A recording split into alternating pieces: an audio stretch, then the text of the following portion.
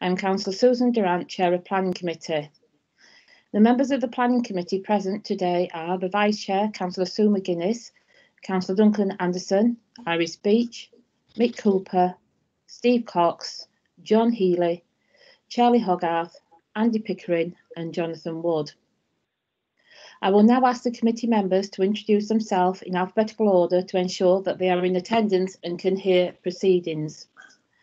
Can I ask that when you are not speaking, please keep your microphone on mute. Councillor McGuinness. Good morning. Morning. Councillor Anderson. Chair, I'm trying to call him. He's not answering, so hopefully he'll be with us shortly. Okay, thank you. Councillor Beach. Yes, here, Chair. Thank you. Thank you. Councillor Cooper. Here, Chair. Thank Morning, you. everybody. Morning. Councillor Cox. Present, miss. Okay. Councillor Healy. Present, Chair. Thank you. Councillor Hogarth. Present, Chair. Thank you. Councillor Pickering. Present, Chair. And Councillor Wood. Yes, Chair. Thank you. Have we managed to get hold of Councillor Anderson yet? Not yet, Chair. I'm Okay. still calling, but whether he's on another line, I don't know. He might be on a phone call, so I'll Okay. keep trying him. Yeah, no problem. We have a number of Doncaster Council officers in attendance who will be supporting the meeting. We have Roy Sykes, Head of Planning, Gary Hildesley, Planning Development Manager. We have Andrew Sudders, who is the Principal Planning Officer and Planning Case Officer, and Stacey Cutler, Senior Legal Officer. Just 2 seconds. My script has just froze.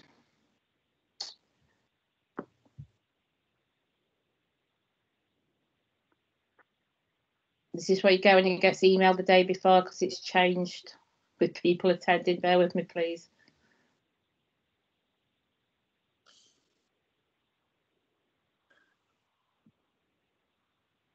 So, okay, yeah, it's working now. Okay, we also have Steve Shannon, the Strategic Infrastructure Manager, Daniel Atkinson, the Trees and Hedgerow Officer, Amber Torrington and Sarah Maxfield, Governance Services. In respect of application 1, we have Mr Jameson Hodgson, the applicant, and Mrs Nicola Goodwin, Nigel Goodwin, Funeral Directors, in support of the application. In respect of application 2, we have local ward member councillor Cynthia Ransom and parish councillor Pamela Morehouse in opposition to the application. And in respect of application 3, we have councillor Phil Cole in opposition to the application and Mr Stephen Bayfield, the applicant, and local ward member councillor Ian Pearson in support of the application. I will now ask the other attendees to introduce themselves to ensure that they are in attendance and can hear the proceedings. Roy? Good morning, present, Chair. Thank you. Gary? Morning, Chair. Morning. Andrea? Morning, Chair. Thank you. Stacey? Present, Chair. Thank you. Steve?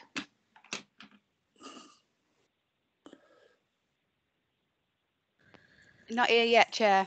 Thank you. Daniel? Good morning, Chair. Morning. Amber? Morning, Chair. Morning. Sarah?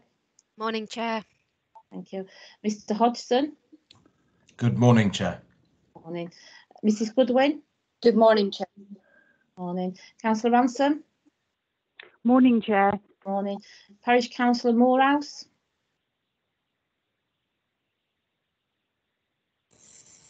She's here, Chair. She's just on mute.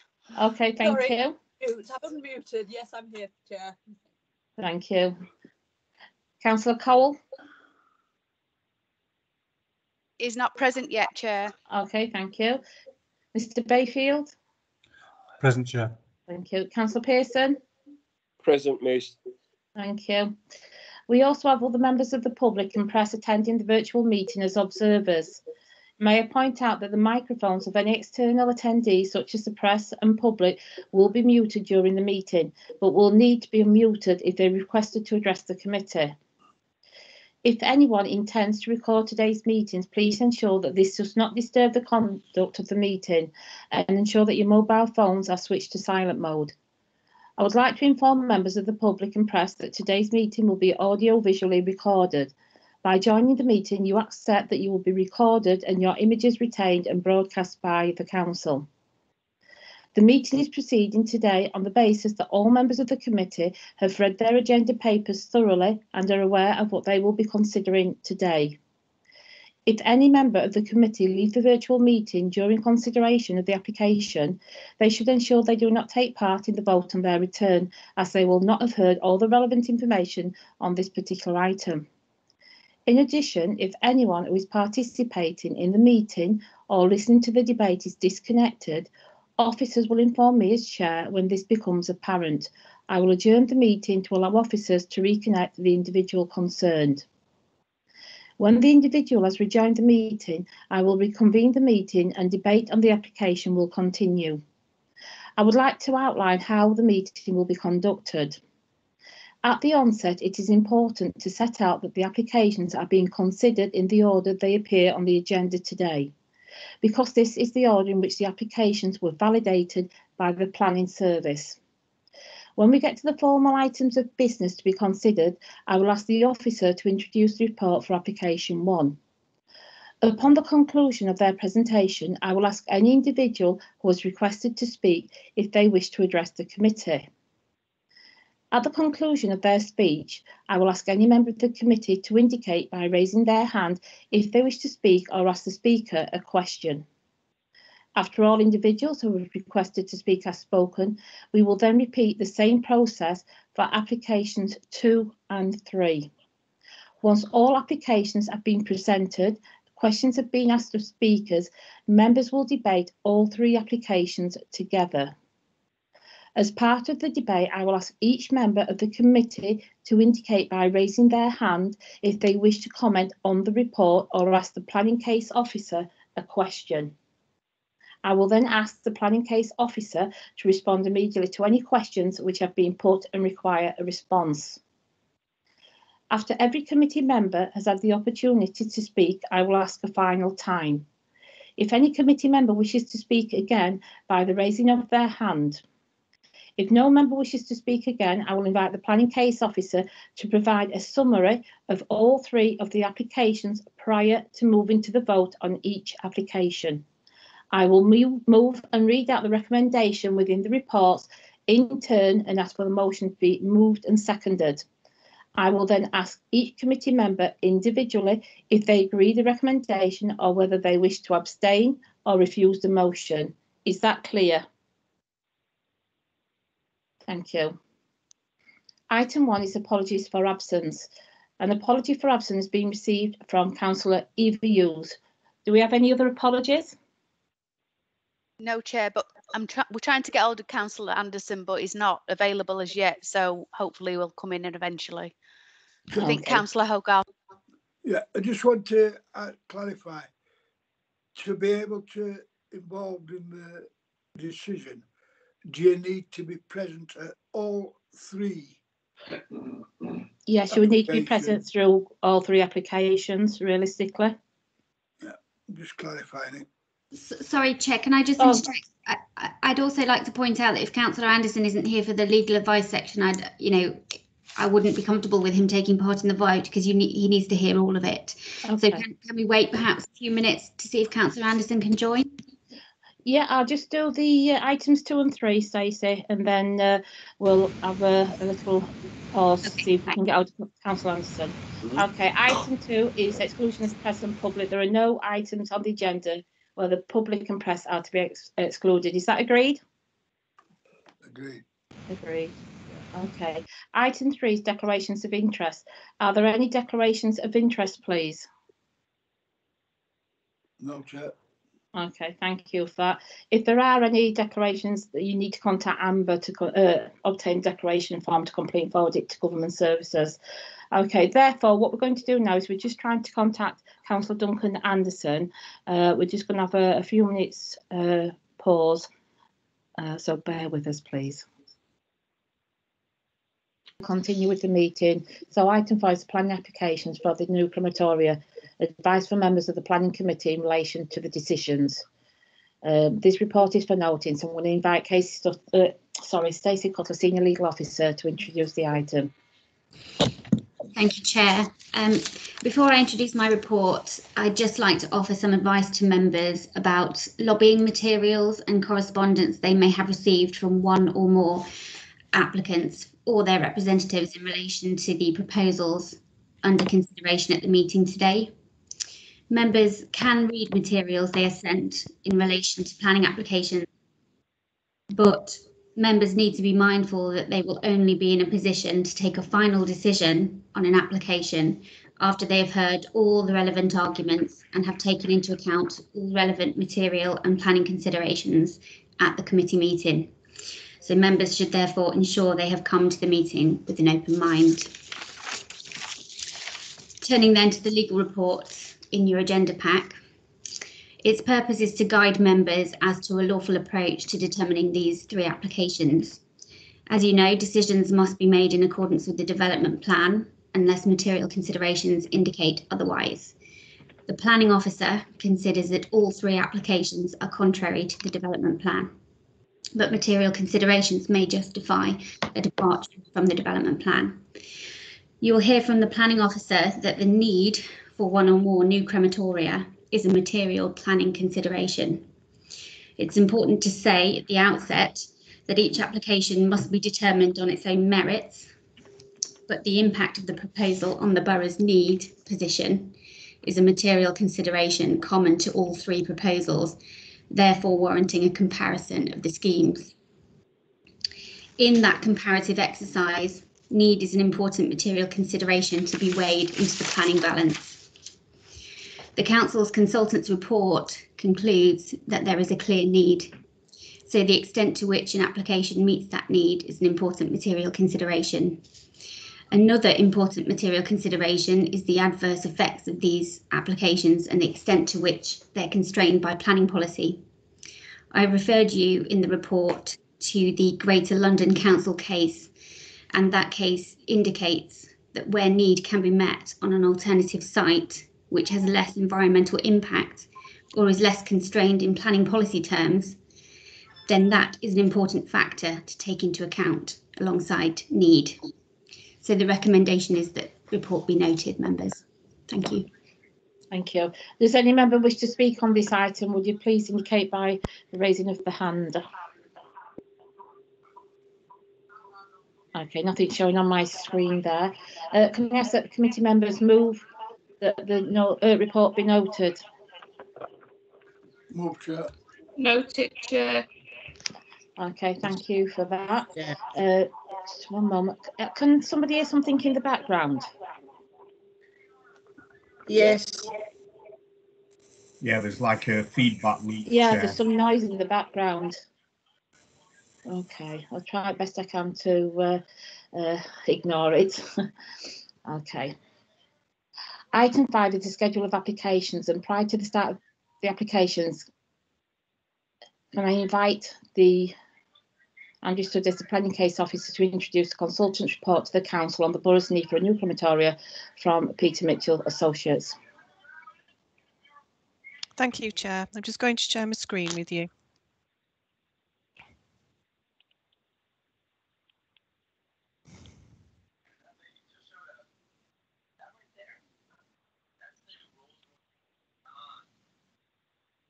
Sorry, just bear with me. I'm just trying to find the screen.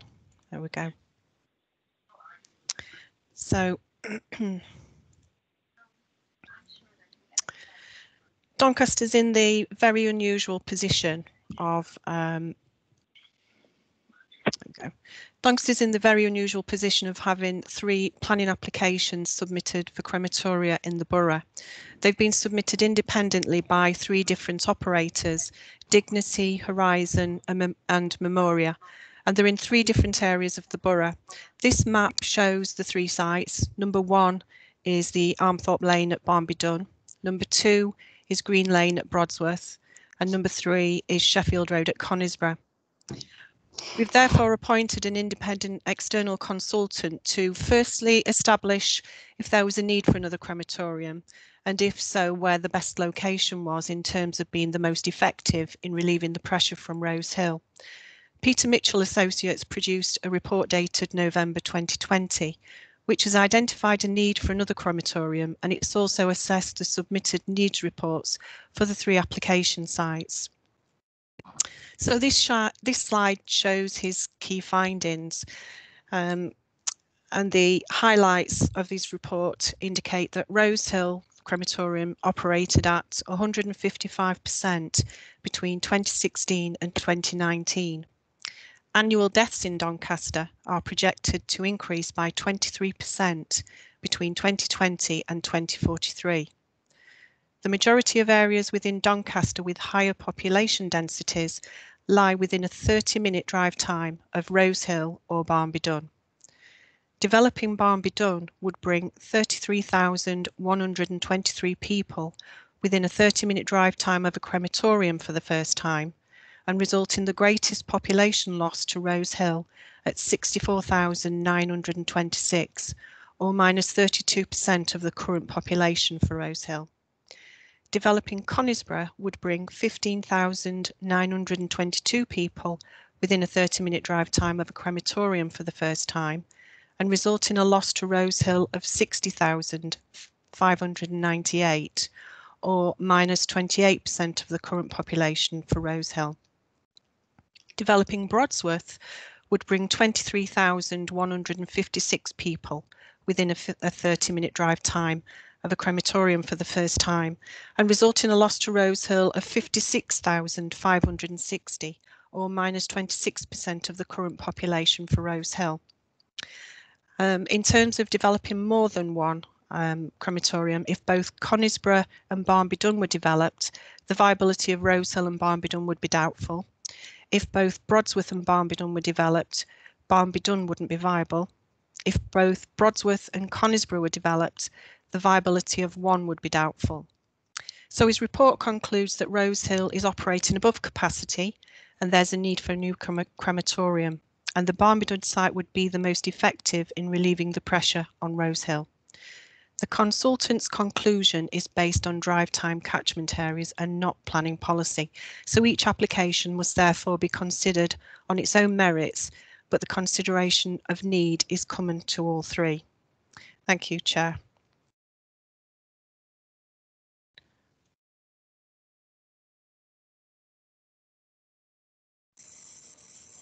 You're muted, Chair. You're on mute. Thank you. Okay. Application number 1, and application 19/02434/FULM. Can I invite Andrea Sudders, the planning case officer, to introduce this item? Andrea? Thanks, Chair. I'll just share my screen again.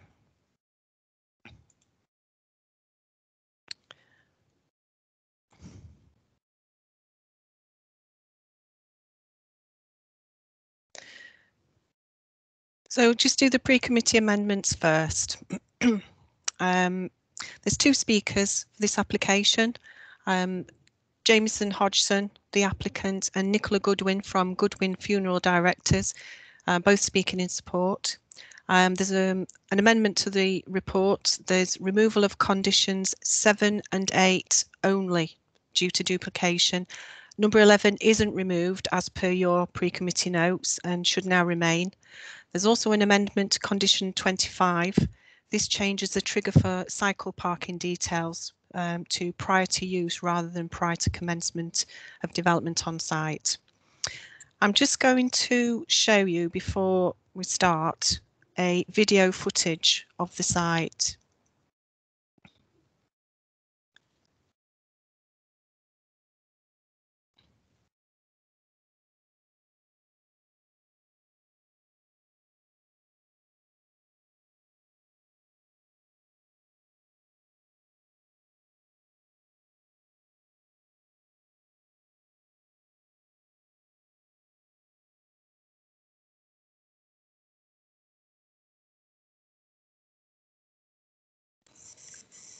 Chair, if I could just come in, that isn't actually displaying on my screen, so you may need to share your screen again, Andrea, just highlight the video footage. Yeah, sorry, I thought that was come through.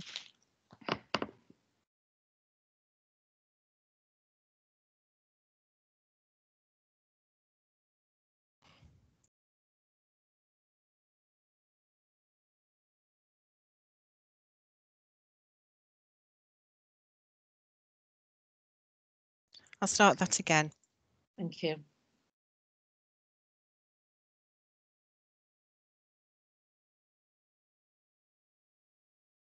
Chair, sorry, I think we've lost Councillor Healy. We're just trying to get him back in. Okay, thank you. If you want to get that back to the beginning of the video, Andrea, Yeah. while we wait for Councillor Healy to rejoin the meeting.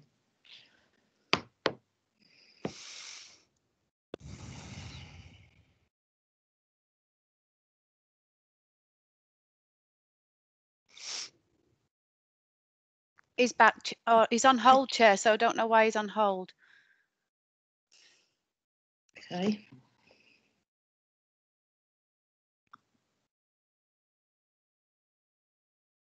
We're trying to get hold of him. Yeah.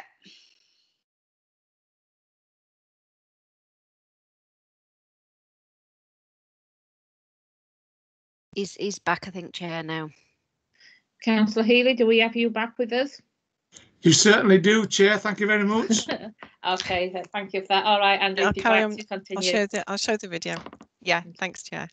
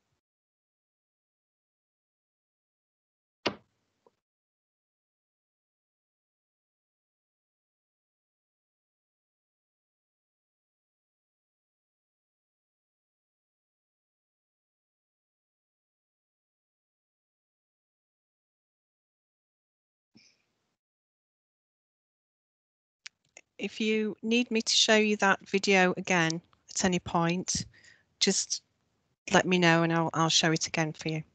Thank you. So I just want to, that's it. So looking at the layout for the Barmbydon scheme, it provides a new crematorium, car parking, new access road, gardens of remembrance and an area for natural and traditional burials. In terms of the policy considerations, this site's located within a designated countryside policy area where core strategy policy CS3 and UDP policy EMV4 seeks to protect and enhance the countryside and sets out criteria of acceptable development. Crematoria development is not an acceptable development, therefore the proposal is inconsistent with countryside policy. So whilst there's no requirement to demonstrate very special circumstances, unlike Greenbelt policy, need must be demonstrated to override the harm. The benefits of developing this site are substantial in that it would provide the greatest impact on the current overcapacity at Rose Hill, and it would bring the highest number of people within a 30-minute drive time of a crematorium for the first time. This site is more suitable than Brodsworth or Conisbrough, as they are both Greenbelt sites where substantial weight must be attached to harm to the Greenbelt, and very special circumstances need to be demonstrated to outweigh that harm by reason of inappropriateness. So need would count as very special circumstances. However, in this case, the advice from the consultant is that Barmbydon is best able to address the need for a new crematorium. This site is also less constrained in planning policy terms, so it's preferred over the proposals at Brodsworth and Conisbrough. The consultants advise that by developing Barmbydon will have the greatest impact on overcapacity at Rose Hill, so the need for another crematorium is deemed to outweigh policy harm as defined by policy EMV4 and justifies a departure from the development plan. A landscape visual impact assessment has also been submitted and assessed by an external consultant who's concluded that the impact on the countryside landscape will be negligible for this site.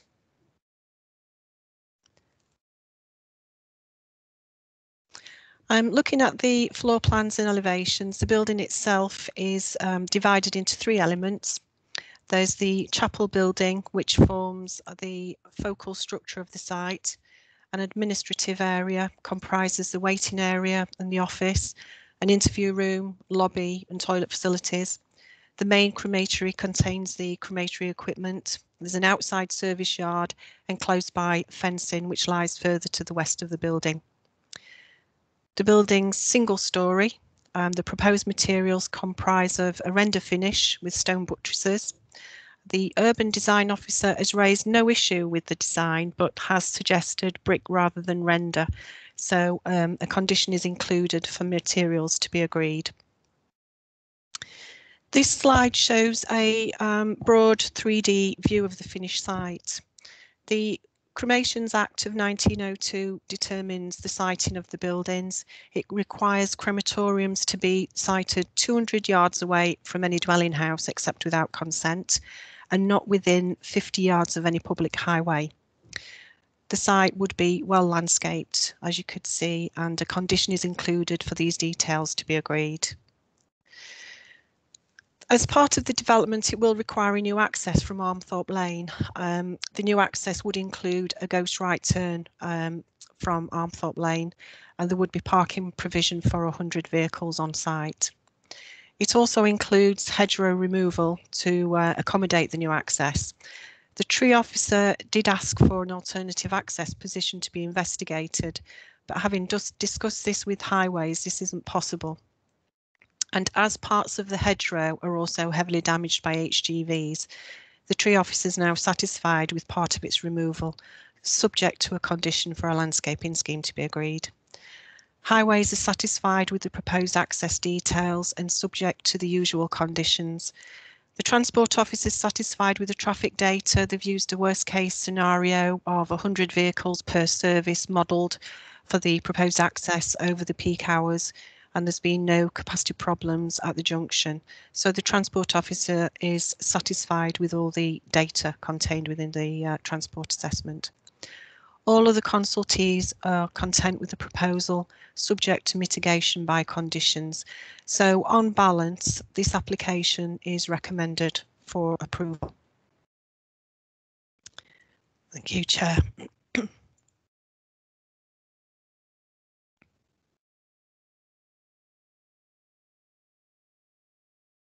Thank you. Okay, the applicant, Mr. Jameson Hodgson, has requested to speak in support of the application. This is now your opportunity to address the committee for up to 5 minutes. Please mute your microphone when you've concluded your submission, and we will let you know when you've got 1 minute remaining. Mr. Hodgson, would you like to commence? Thank you, Chair. Chair, councillors, thank you for the opportunity to speak before you today, albeit virtually. We are conscious that you have 3 applications to determine, all of which must be considered on their own merits. We are, however, pleased that your officer acknowledges the merits of our application with their positive recommendation, the only one of the 3 to receive this. Given the unusual position of the council receiving 3 crematoria applications at a similar time, your officer has gone to great lengths to seek external and independent advice regarding need and site suitability.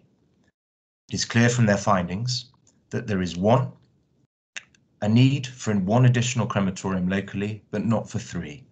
2, our proposed site would have the best impact on the overcapacity at Rose Hill out of the 3 options before you.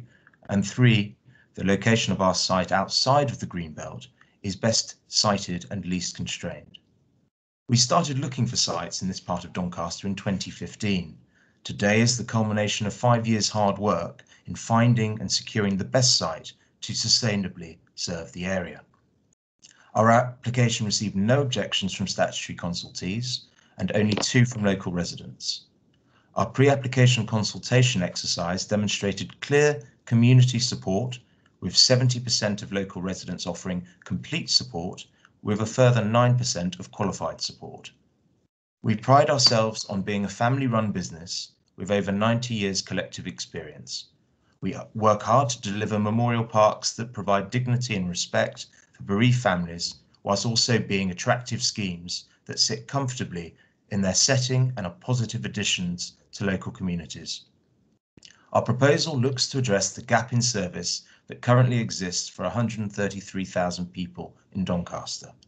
Rose Hill Crematorium has been operating at over 150% practical capacity for several years, and with annual death rates due to rise by 23% over the next 20 years, this issue is only going to get worse. Currently, some bereaved families not only have to suffer long journey times, but at certain times of the year can be waiting up to 3 weeks for a convenient service time. I hope you would agree that this is unacceptable and needs to be addressed. To this end, our proposals would take the top level of capacity pressure off Rose Hill and allow bereaved families more choice, not just in location, but by virtue of offering more service times and more flexible service length, something which is very difficult to accommodate at present. We chose our site off Armthorpe Lane for a number of reasons, including how well screened it is and its connectivity to the local road network.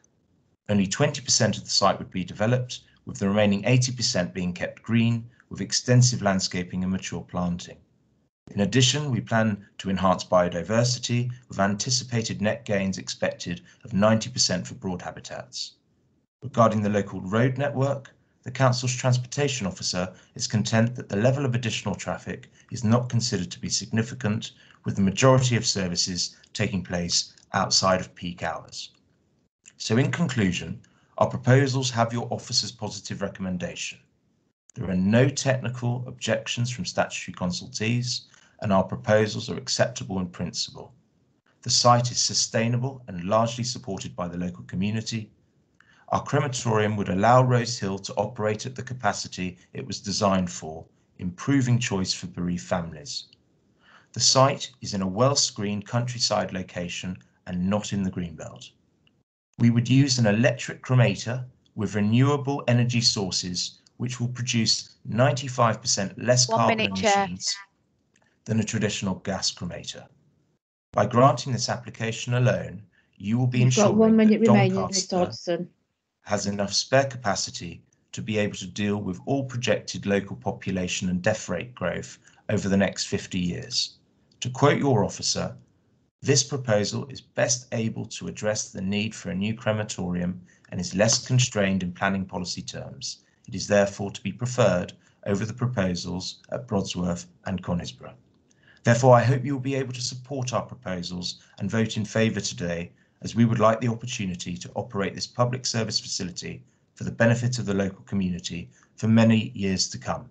Remembering, as an operator, we have an ongoing commitment in providing a first-rate service that is a credit not only to us, but to everyone connected with Doncaster. Thank you. Thank you very much for that, Mr. Hodgson. Are there any councillors, planning committee members wishing to speak? Councillor Cooper? Yeah, morning. Thank you for that presentation, very thorough. I have one question to ask on the title, on the proposal description. It actually says an area for natural and traditional burials. Are we talking grave excavations here, burying coffins? Yes, we can offer both traditional and natural burials on the site. The difference being traditional burials are the burials that actually carry demarcation with a small flat headstone, which is usually what we use.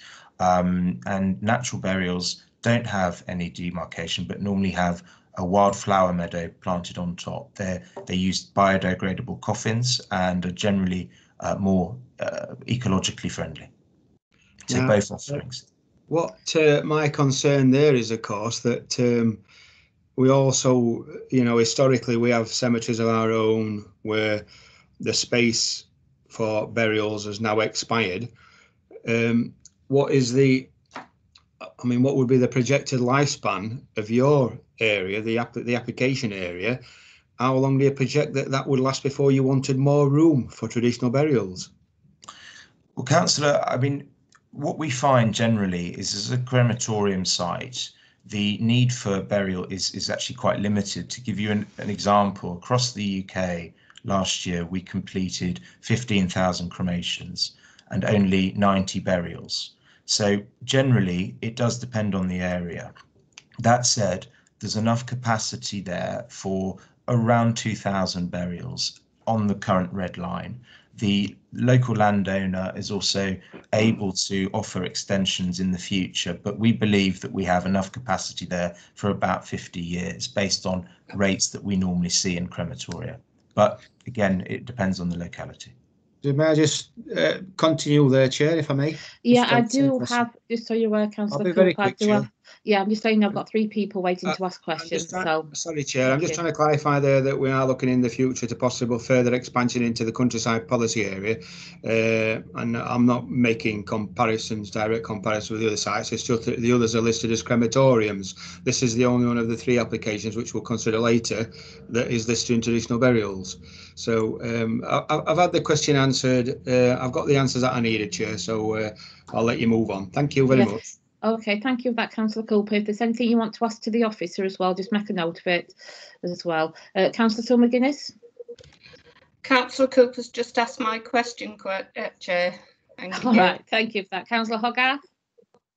Yeah, just relating to long journey times. How many miles is this site from Rose Hill? Because you did the leaflets that were sent out to Council Centre in the north of Doncaster. Now, can you clarify north of Doncaster, north of, how many miles is it from Rose Hill? I don't have the exact mileage before me, but I believe it's in the region of about 10 miles. Okay, thank you. Thank you. Councillor Cox? Thank you. I've got 2 questions. Firstly, both to officer and to applicant, is I don't see any way of getting there via public transport. There's no bus stop. There's nothing there. So how would you assume somebody that doesn't drive would get there?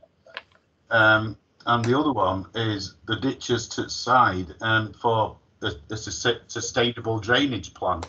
Is there anything in there for either of those 2? Thank you.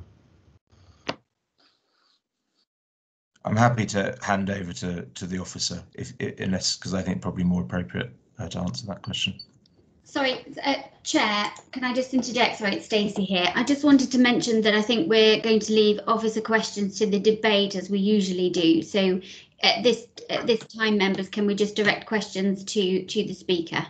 Is that all right? That's fine. Thank you for that, Stacey. Okay. Councillor, your hand was up. It's gone down. Are you wanting to ask a question? Yes, please. Very much so. Thank you. Sorry, I lost you there for a second. Are you allowing me to speak, Chair? Yeah, like Stacey's just said, it must be, though, regarding for Mr. Hodgson, not the officer question, because we're doing that at the end. Absolutely. Yeah. Ms. Hodgson, thank you very much for your presentation. You're obviously very active and well qualified in the funeral industry. I must admit at this point, clearly I have fulfilled a role in the funeral industry and clearly know probably a little bit more about the operation of Rose Hill and crematorium than my colleagues on the committee. Rose Hill in Doncaster is a fairly large crematorium in terms of having 3 facilities to cremate individuals, 1 cremulator, but only a single chapel. Your proposal offers a single chapel and a single cremation facility, and yet the needs assessment, which drives the whole business and the material effects of the recommendation to approve your project is based on that single needs assessment. Could you just outline your thoughts on, because clearly you submitted a needs assessment and the council submitted one. Ironically, the ink on which is probably still drying in that it only came out in November and we're in December. I'd just be interested in your opinion on the differences between the council's assessment and your needs assessment. And I wonder if I could just ask you to pick up in that answer just the issues of, you know, 3 crematoria at the existing Doncaster crematoria with a single chapel, and of course, you know, could an existing crematory be expanded by increasing the numbers of chapels from a single to a second? And just the other, and this is a very tricky question, most people don't realise that in Doncaster we insist that relatives sign a decree that allows the deceased individual to be cremated, not necessarily on the day of the service. And clearly that means that you can extend your service time, if that's the right way of putting it. So individuals could be cremated in the evening on a second shift or things of that nature. People don't probably realise that, but clearly that would make a massive difference to the needs assessment if you had the opportunity to introduce second shifts and things of that nature. So they're rather sticky points, but I think those are the bears in the detail that unfortunately we're not addressing. And I'd just be appreciative of your view on things like that. Okay, thank you, Councillor. Should we start with the single chapel and single cremator? So as per our need assessment, we believe that there's a need for around 1,000 services per annum, which will take the top level of pressure off Doncaster.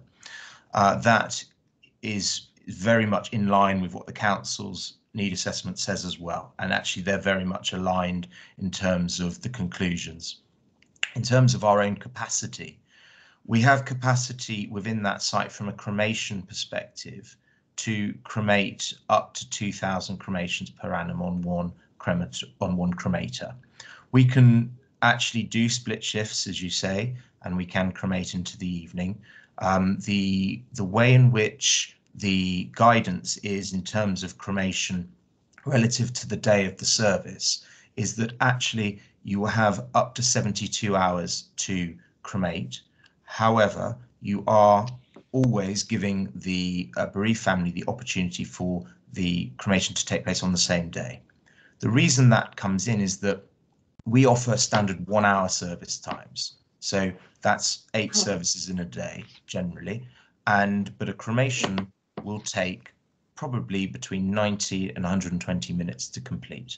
So as you can see, cremation time takes longer than service times generally.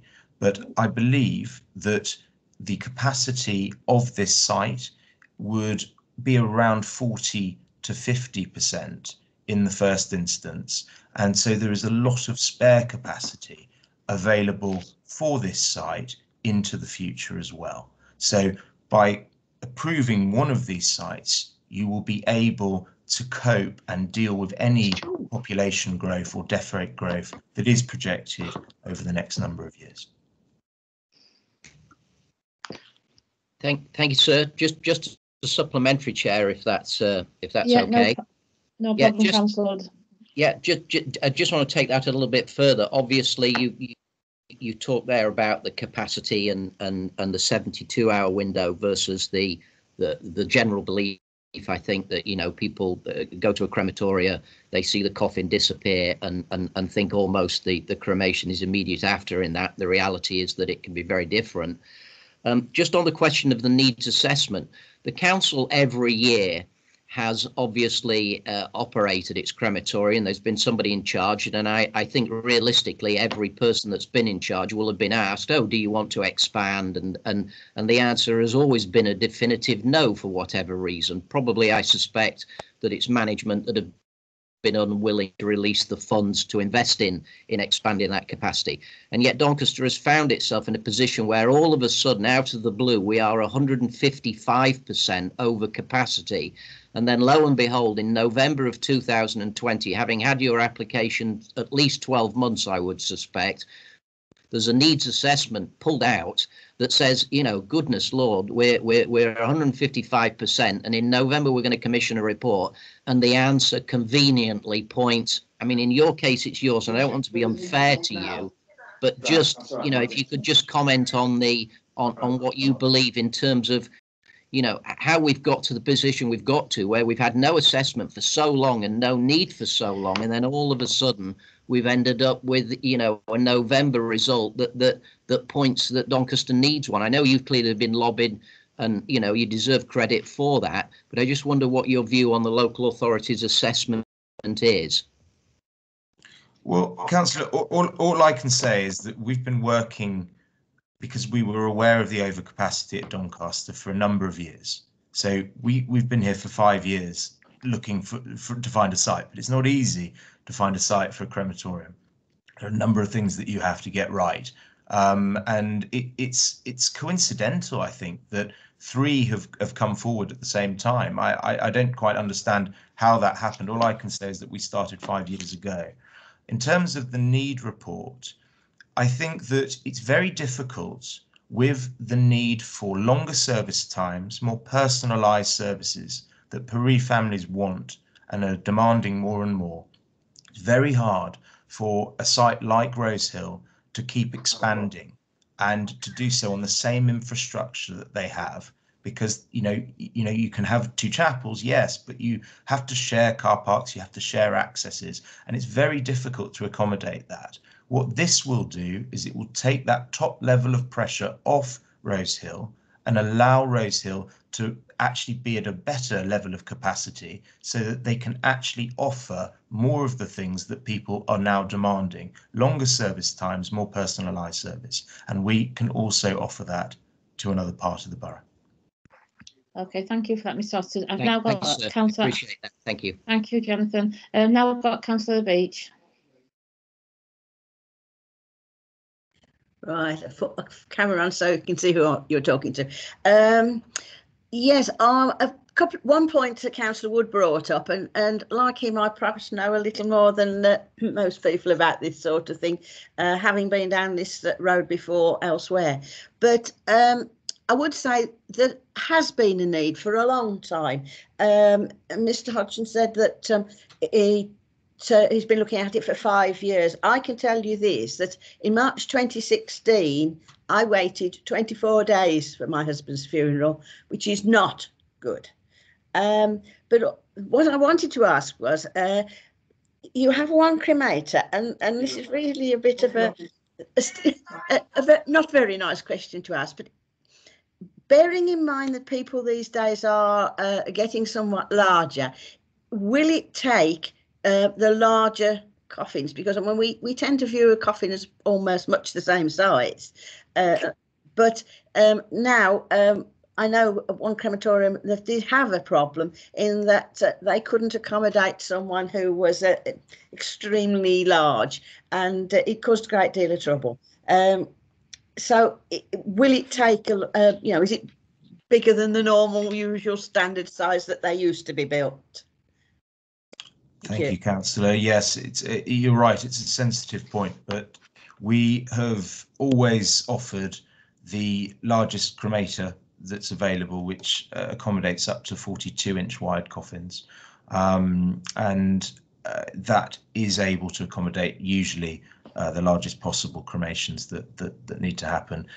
We also use, as I mentioned in my speech, an electric cremator, which is a new innovation, which allows us to actually produce 95% less carbon emissions. And what that will do in effect is it will be the future, I think. I think from, in our sort of attempts to get carbon neutral by 2050, we will see electric cremation coming in across the board. But we've just installed the first in the UK in Oxfordshire. So yes, I think cremation is very important, as you say, and hopefully we'll be able to accommodate anything that we need to. Thank you. Okay, thank you for that. Okay, I've got no other councillors' hands showing to ask questions, so thank you for your time. Now I've got Mrs. Goodwin from Nigel Goodwin Funeral Director that's requested to speak in support of the application.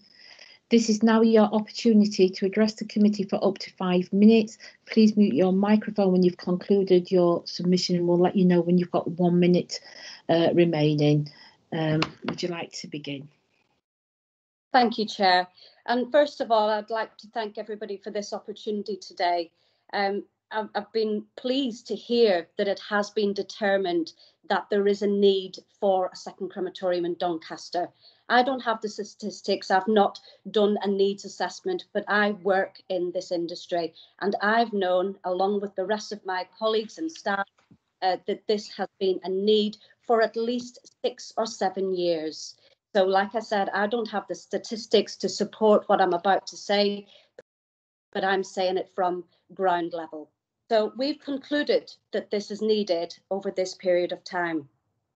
The people of Doncaster need and deserve choice when making decisions for their loved ones. There are numerous funeral directors that they can choose. They can choose who they go to, they can choose which cemetery they use for burial, but when it comes to cremation, there is no choice. Currently, there is one provider, and that being the local authority. We must remember that people pay for this service. This is not without charge. So when people are paying for a service, they deserve to have choice. Choice of where they go, choice of when their service is for their loved one, the date and the time. And unfortunately, at times, we're restricted with that within the funeral industry. Families can wait, and I'm not, making this time scale up, but up to 6 weeks for a time and a date that is suitable for them. Even when it's not during busy periods, it can be up to 3 weeks. Now, of course, some people might say, well, there are services that they could still take 9 o'clock in the morning, 4:30 in the afternoon, but the majority of people don't want those times, and often they are left. So the times of the day that is suitable for most people to have a send-off for their loved one are the times that makes them have to wait quite a lot longer. And it's interesting that we have had the opportunity to have these discussions with families over the last 6 or 7 years. Those conversations have often arisen when we've been sat in loved ones' houses, we're ringing up the local crematorium, Rose Hill, and we've been asking to book a time in. And it's heartbreaking sometimes when we're coming back and we're saying, actually, we can't do it in 2 weeks, it needs to be 3 weeks. And we're sat there with families. So these discussions that we've been having with them have happened, like I said, for about 6 or 7 years. Just to sort of continue with that thought, thinking about the population, we're about 310,000 people. Prior to COVID, I've already said 3 weeks wait can be 4 to 5 weeks, at worst 6 weeks. We have always offered families the opportunity of using a crematorium outside of Doncaster in order to reduce that wait.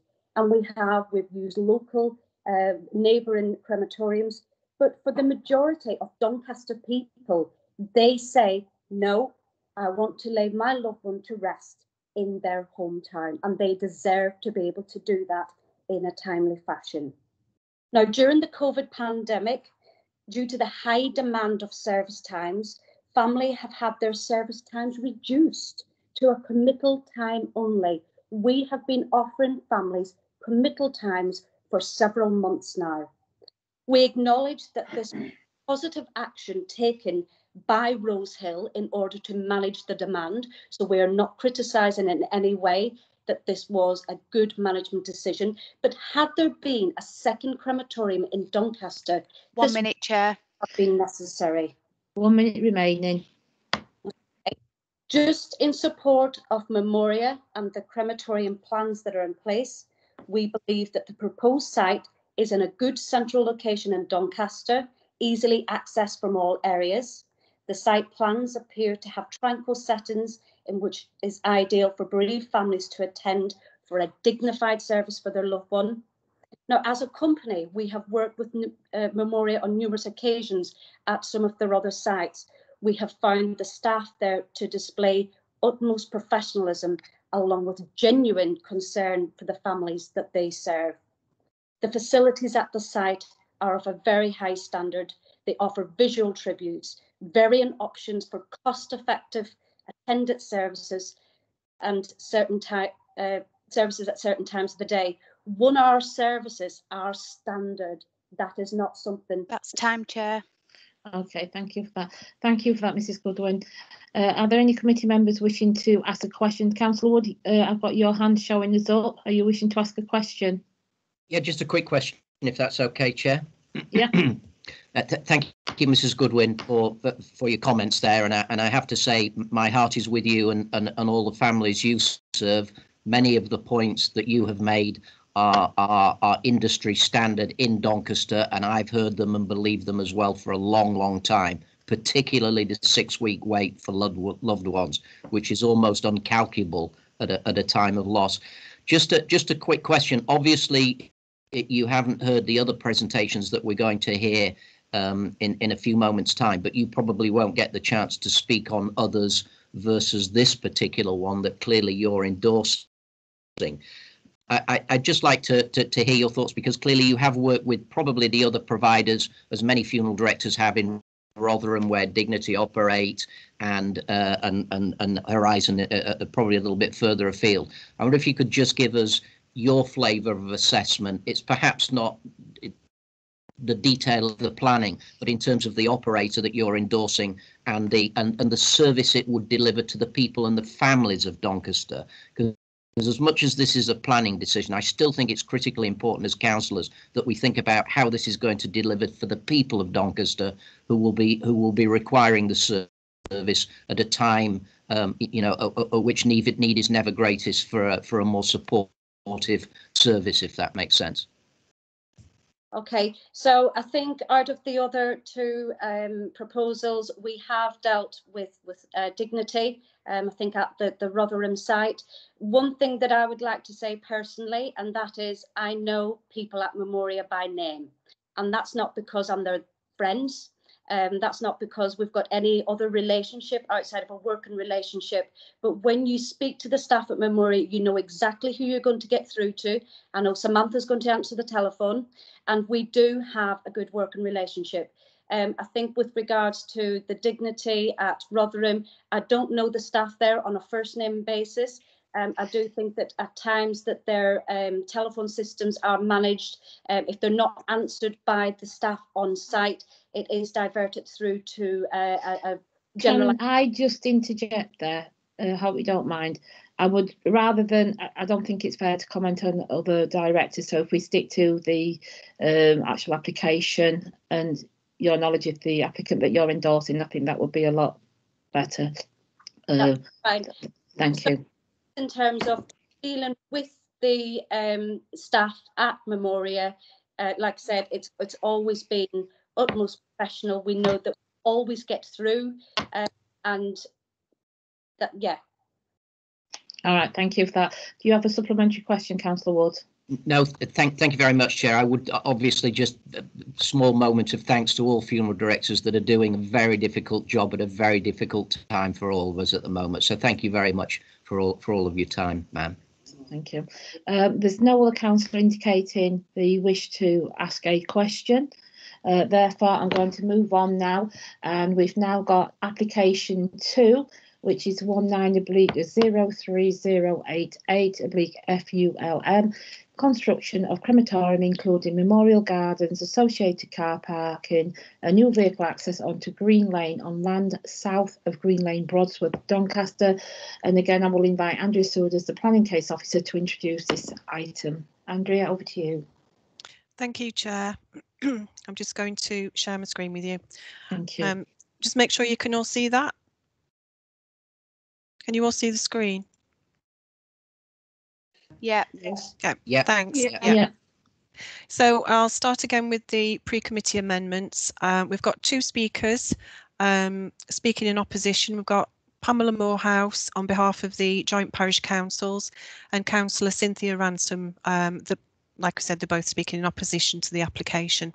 There's a report amendment. The front sheet of the officer report should state that there's 54 individual letters of representation that have been received and not 14. Just want to show you the video footage. Just check that you can all see this as well. Can you all see the video? Yeah. Yeah. Yeah. Yeah.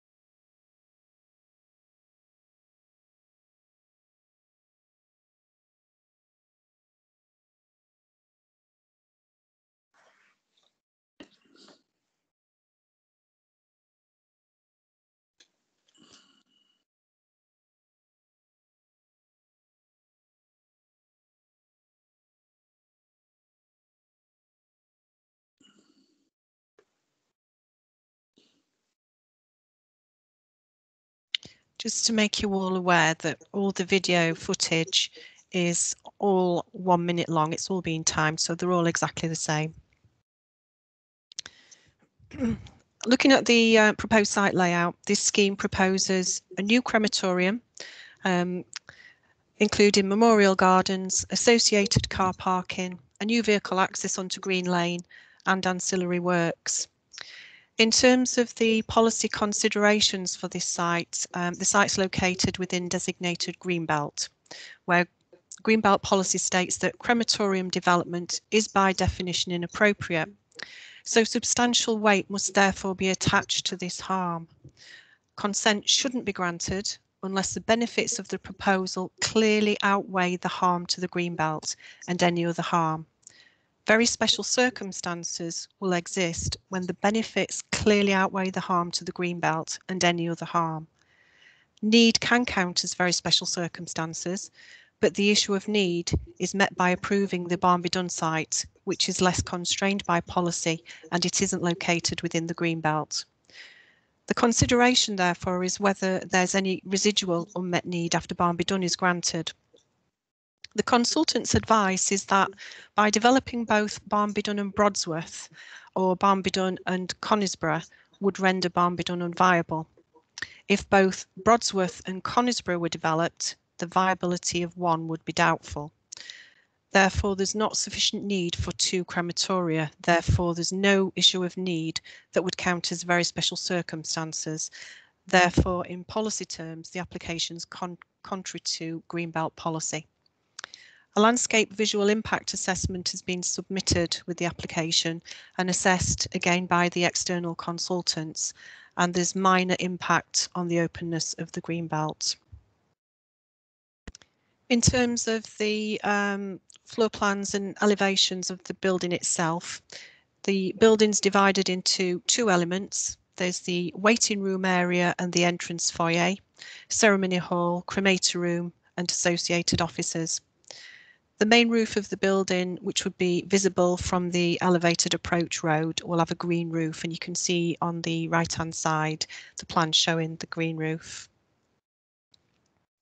The building, again, is single storey. The proposed materials comprise the use of stone as an external material, and the proposal is to use local stone.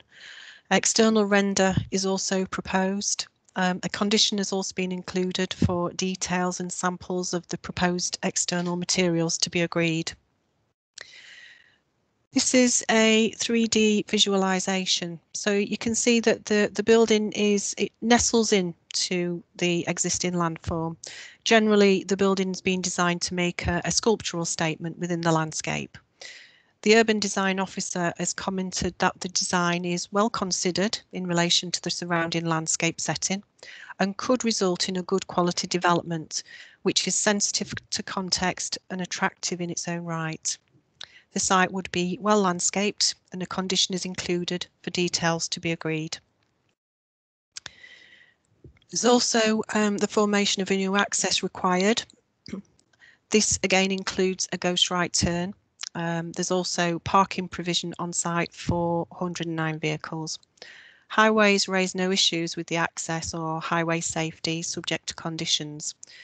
Yorkshire Water, however, raise objection because there's a mains water pipe that crosses the site near to the boundary, and they require a site survey to establish exactly where this is before removing their objection.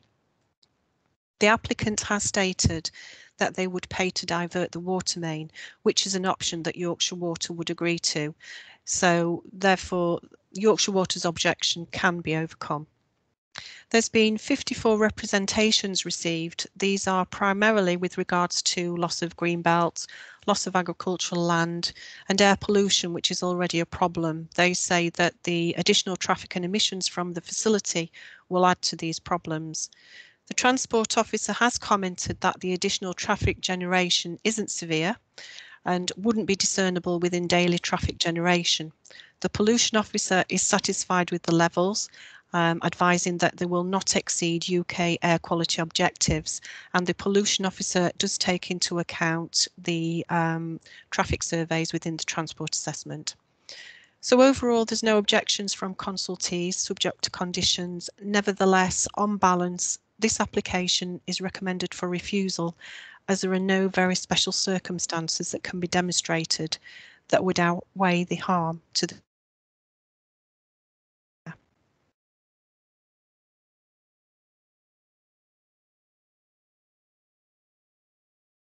Thanks, Chair. Thank you for that, Andrea. Okay.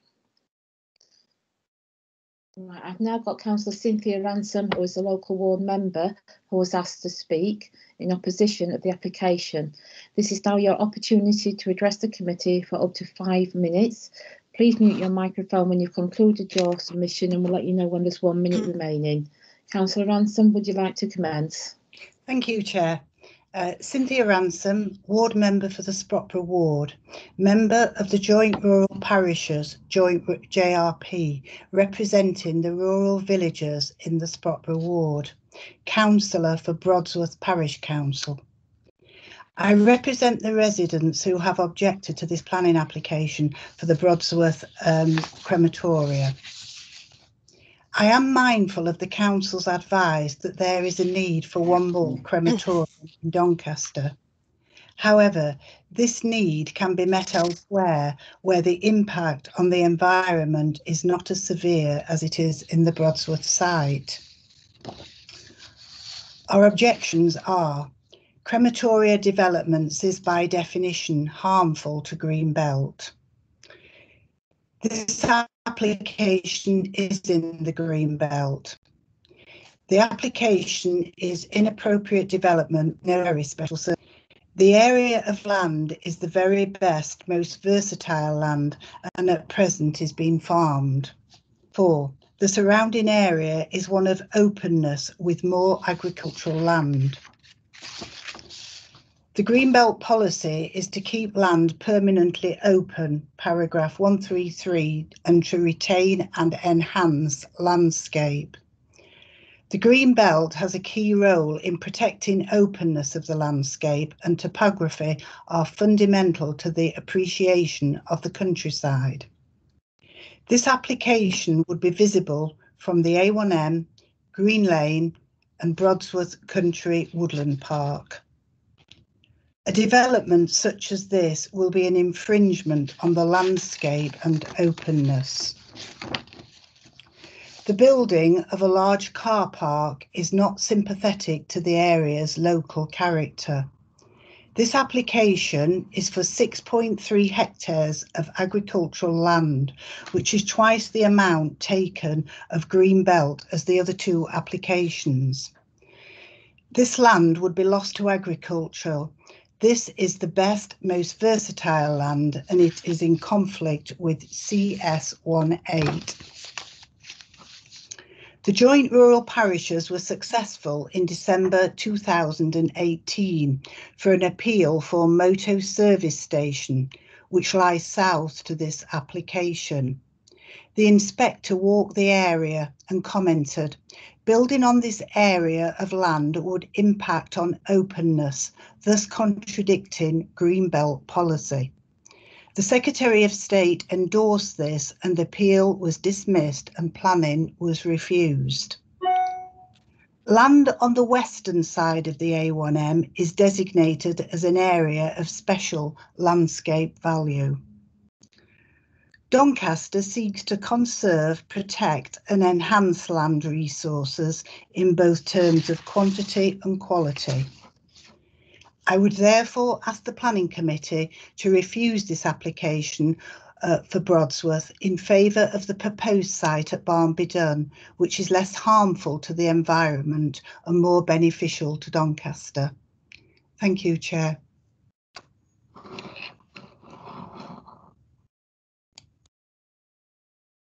Right. Thank you for that, Councillor Ransom. Okay, do we have any questions for Councillor Ransom? No? Okay then, thank you for your time. Okay, I've now got the Parish Councillor Pamela Morehouse, who is a Parish Councillor for Brodsworth, that has requested to speak in opposition to the application. This is now your opportunity to address the committee up to 5 minutes. please mute your microphone when you've concluded your submission. Parish Councillor Morehouse, would you like to commence? I'm going to let you know when you've got 1 minute remaining. Thank you, Chair. I'm Pamela Morehouse. I'm a member of Broadsworth Parish Council and Secretary of the Joint Rural Parishes. We support the officer's recommendation to approve the site at Barnby Dun for an additional crematorium, should the need be accepted. However, if the committee don't accept the recommendation, we strongly object to the proposal by Dignity on the following grounds. The relevant policy numbers are identified in the officer's report. We believe this is inappropriate development in Greenbelt with no special circumstances demonstrated. There are also material considerations and other harms to the Greenbelt. First, the removal of the best and most versatile agricultural land is in breach of planning policy, which seeks to protect it. Dignity commissioned a report from Savills, the same company that manages Broadsworth Estate, who owns the land. According to the report, the land has been downgraded from DEFRA's Grade 2 to 3N 3B. I question the report's objectivity. Grade B land does not support good yields of crops, such as oilseed rape and beet, which had recently been grown on it, and this suggests a better quality land overall. The long access road proposed for the crematorium increases this amount of loss, which also impacts on the spatial openness of the green belt. The proposed site is within 1.6 kilometres of Broadsworth Hall, and English Heritage is highly sensitive to any development which spoils the views from the hall. The crematorium will clearly be visible from it. Dignity makes no reference to the visual harm from Broadsworth Community Woodland, though the site is clearly visible from this amenity. Members of the committee may recall Moto's application to build a service station in the same field. The inspector in charge of the appeal stated that the MSA would be clearly seen from the community woodland, causing significant harm to the openness of the green belt, and the Secretary of State dismissed the appeal. Moving on to transport. Sustainability is a major development and is a material consideration. A crematorium needs to be accessible and well connected to transport. This site is the least likely location to deliver this of the three proposals. The intention of siting a crematorium here is to relieve pressure on Rose Hill and attract business from Barnsley and Rotherham. Dignity's transport assessment focused on Green Lane, with no assessment of the impact on the A635 or the A1. Dignity suggests negligible increase in traffic despite parking provision for 109 cars and 5 funerals a day, and cars are the obvious mode of transport. Users travelling from Barnsley and Rotherham would obviously choose the A635, an already very congested and polluted route, the second worst in Doncaster, designated an air quality management area. The A1 junction 37 roundabout is the most likely exit for cars from Barnsley and Rotherham, and Highways England have consistently informed the NBC of congestion here, and Doncaster have clearly said that no development is to take place alongside the A1 in North Doncaster. This proposal conflicts with this advice. The NBC's environment team raised concerns. They said the site is isolated, inaccessible and unsafe for those travelling by foot or cycle.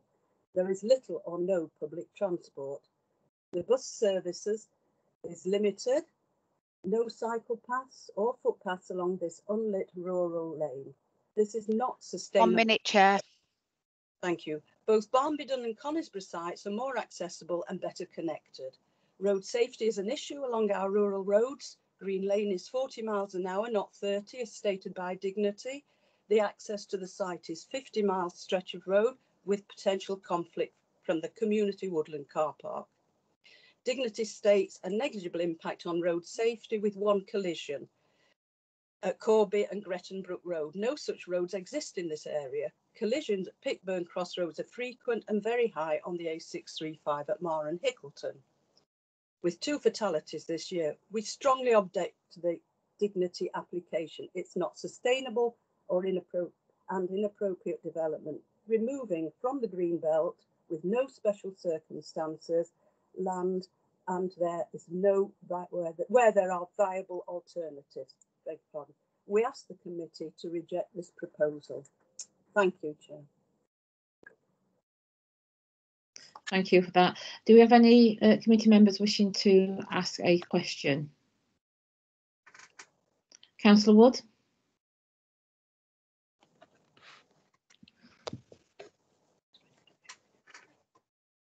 You're muted, Councillor.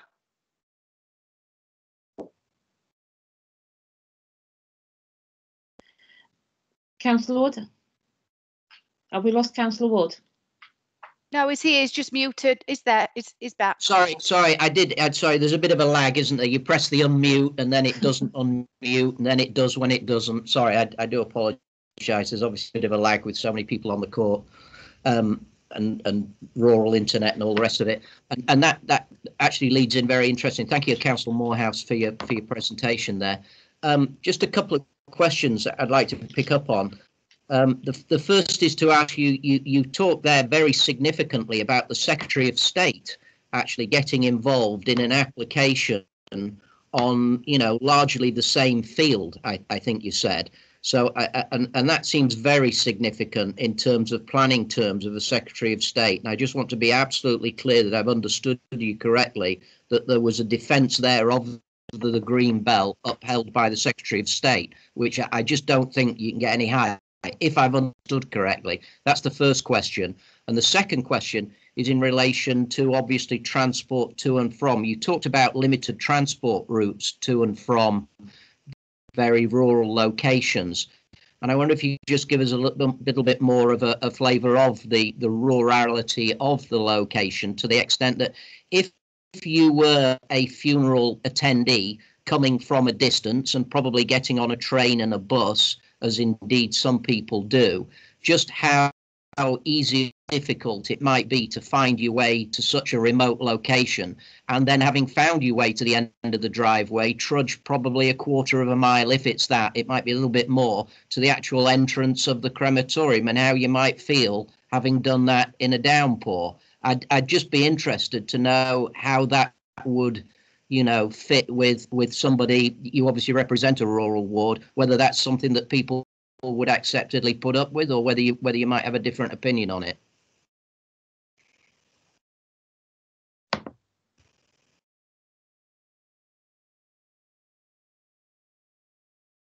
It's not unmuted. We can hear you. Oh, right, good. First of all, the transport, as I mentioned, the transport assessment by dignity doesn't assess the impact on the A635 or the A1. Now, these are very, very congested roads, as I mentioned. The business viability is dependent on their needs analysis, where users in the catchment travel from Barnsley and Rotherham. One of the needs the two that you would attract business from Rotherham and Barnsley. Therefore, there would be quite a lot of traffic along those roads. And we know that the roads are polluted. There's the air quality management zone in Marr and Hickleton. There have been 2 fatalities this year at the crossroads in Hickleton. The A1, as you know, is very congested. The site visit, I travelled along the A1 at the same time as that site visit. I was on it in an hour and a quarter between junction 37 and 36. So it is incredibly congested. You say about the transport to and from. Well, there are very few bus services. There's one bus service from Barnsley to Doncaster. It goes 5 times a day, so there's 2 hourly intervals, and one of them would be too late for visitors to the crematorium because it's after 4:30. So it's an unlit road, as I've mentioned. There are no footpaths near the crematorium site. There are no cycle paths, and it's a 50-mile-an-hour speed limit. So there are some conflicts with the community woodland. It's a small car park there. However, DMBC have also noted that some cross traffic could have a problem there.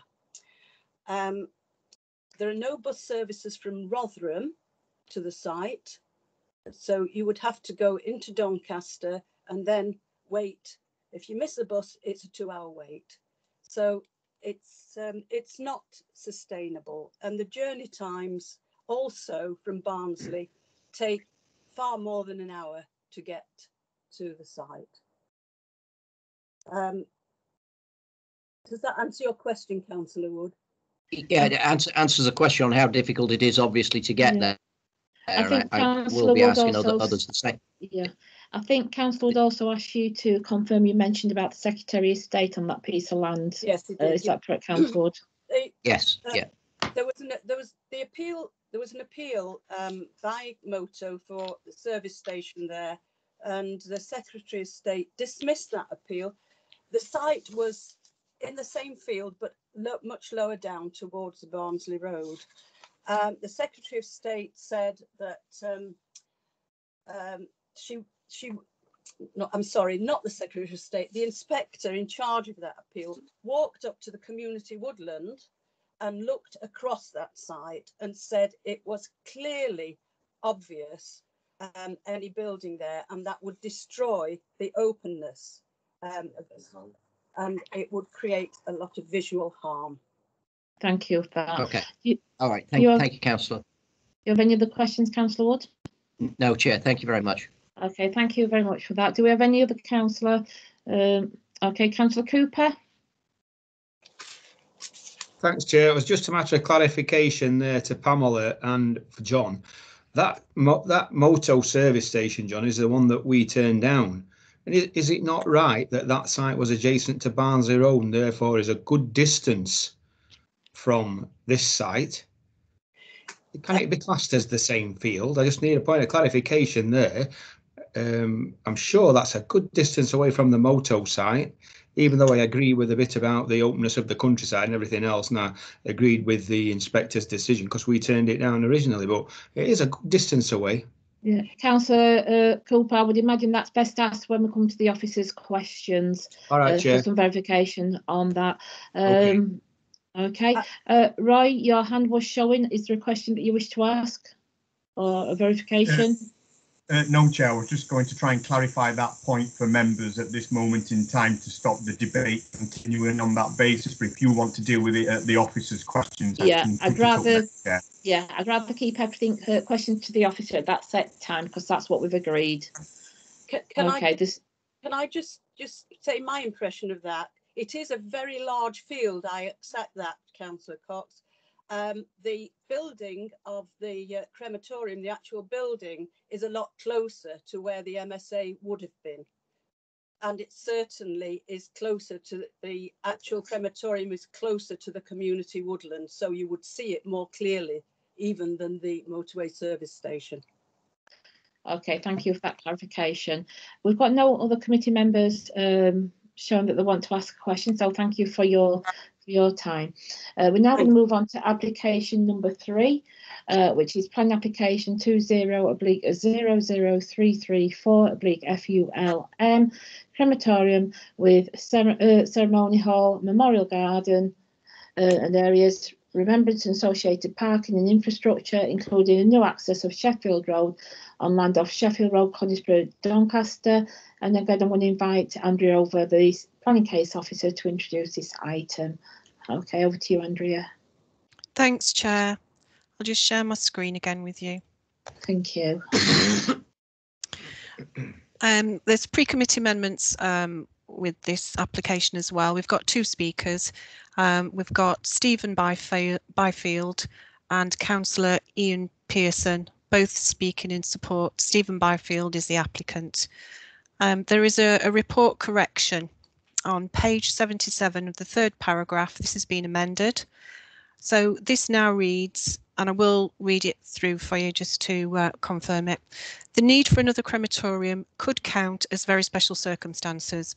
An external consultant has confirmed that there is an existing unmet need for an additional crematorium in the borough other than Rose Hill, but has advised that by developing the site at Barnby Dun would meet most of that need. Whilst the scheme is not in accordance with the development plan, on a balance of considerations, when weighed against the moderate harm to the wider character of the area or countryside, highway, ecological and arboricultural networks, the scheme will best meet the need for a new crematorium. This must be given substantial weight in its favour to justify departure from the development plan, and it is not located within Greenbelt. The Barnby-Dun application is therefore recommended for approval. We've also received a very late representation received from the advice given to the applicant by their barrister. This raises the following three main points in relation to the officer's report. The first point references the Greater London Council case referred to in the legal advice report to members. For clarification, the legal advice note does not suggest that which site has the least environmental impacts is the deciding factor in determining of the applications. Rather, it's a very important factor alongside need. The second point refers to the error in relation to the third paragraph on page 77 of the Conisbrough Officer's report. The Barnby-Dun proposal does not accord with the development plan as set out in paragraph 10.1 of the Barnby-Dun Officer report. The Conisbrough report has therefore been corrected as per the pre-committee notes. The third point advanced is that the officer report does not consider capacity at other existing cross-boundary crematoria. It's considered that the proposals will have a beneficial impact on crematoria in neighbouring boroughs. Indeed, this is given limited to moderate weight and see paragraph 9.35 of the officer report. However, the report focuses on the impact on the existing crematorium in the Doncaster borough in terms of need, the proposal accordance with the development plan and other material considerations. Cross-boundary capacity has therefore been considered and appropriate weight attributed. We've also had another very late representation. This has been received from local councillor Phil Cole, objecting to the application on account that there is no exceptional economic case for the crematorium on Greenbelt land, and he also raises concerns about an already busy road. So I just want to again show you the video footage.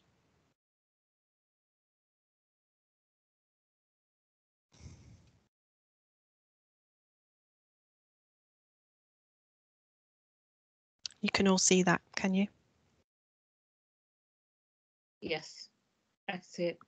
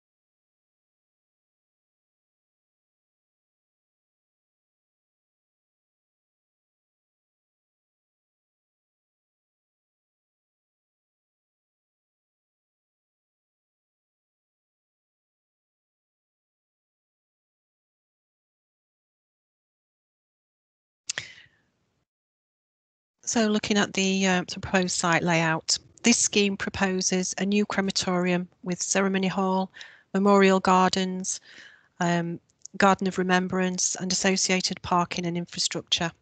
It also includes a new access off Sheffield Road. This again is a Greenbelt location where policy states that crematorium development is by definition inappropriate, so substantial weight must therefore be attached to this harm. Consent shouldn't be granted unless the benefits of the proposal clearly outweigh the harm to the Greenbelt and any other harm. Very special circumstances exist when the benefits clearly outweigh the harm to the Greenbelt and any other harm. Need can count as very special circumstances, but the need The issue of need is met by approving the Barnbydon site, which is less constrained by policy and not located within Greenbelt.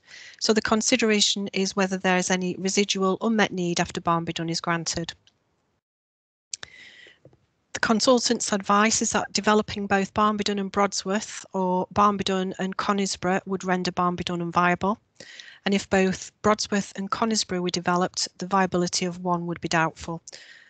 So therefore, there's not sufficient need for 2 crematoria, therefore no issue of need that would count as very special circumstances. So the application is contrary to Greenbelt policy. A landscape visual impact assessment's been submitted and assessed by the external consultants. There's minor impact on the openness of the Greenbelt.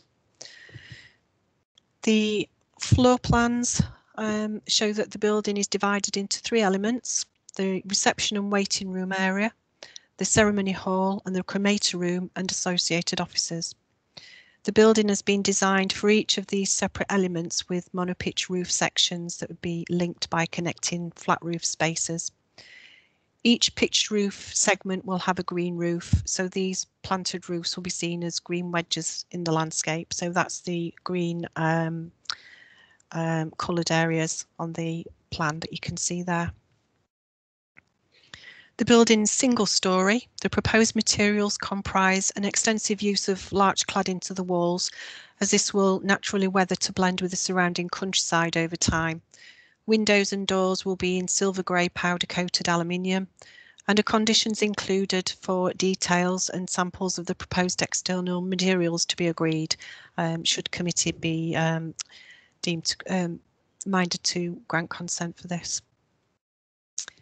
The 3D visualisation of the site that you can see, the Urban Design Office has commented that there are no major design issues with this proposal. It's been thoughtfully designed. The site would be well landscaped and the conditions included for details to be agreed. As I said earlier, a new access is proposed along with parking provision for 100 vehicles. So the formation of the new access is required from Sheffield Road. This also includes a ghost right turn, and this also includes a pedestrian refuge within the Ghost Island, which will enable pedestrians to safely cross the road into the site. There's hedgerow removal needed to accommodate this new access. The tree officer has requested the position of the access be amended to reduce the need for the hedgerow removal.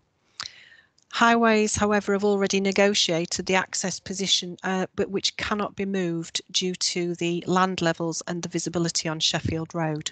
So the tree officer is now satisfied with this, subject to any conditions for landscaping to be agreed. A reduction of the speed limit on this road has been raised as an issue by parish council and ward councillors. However, this is not a material planning consideration that would warrant as a reason for refusal of the application. Highways raised no issues with the access, highway safety, subject to the usual conditions.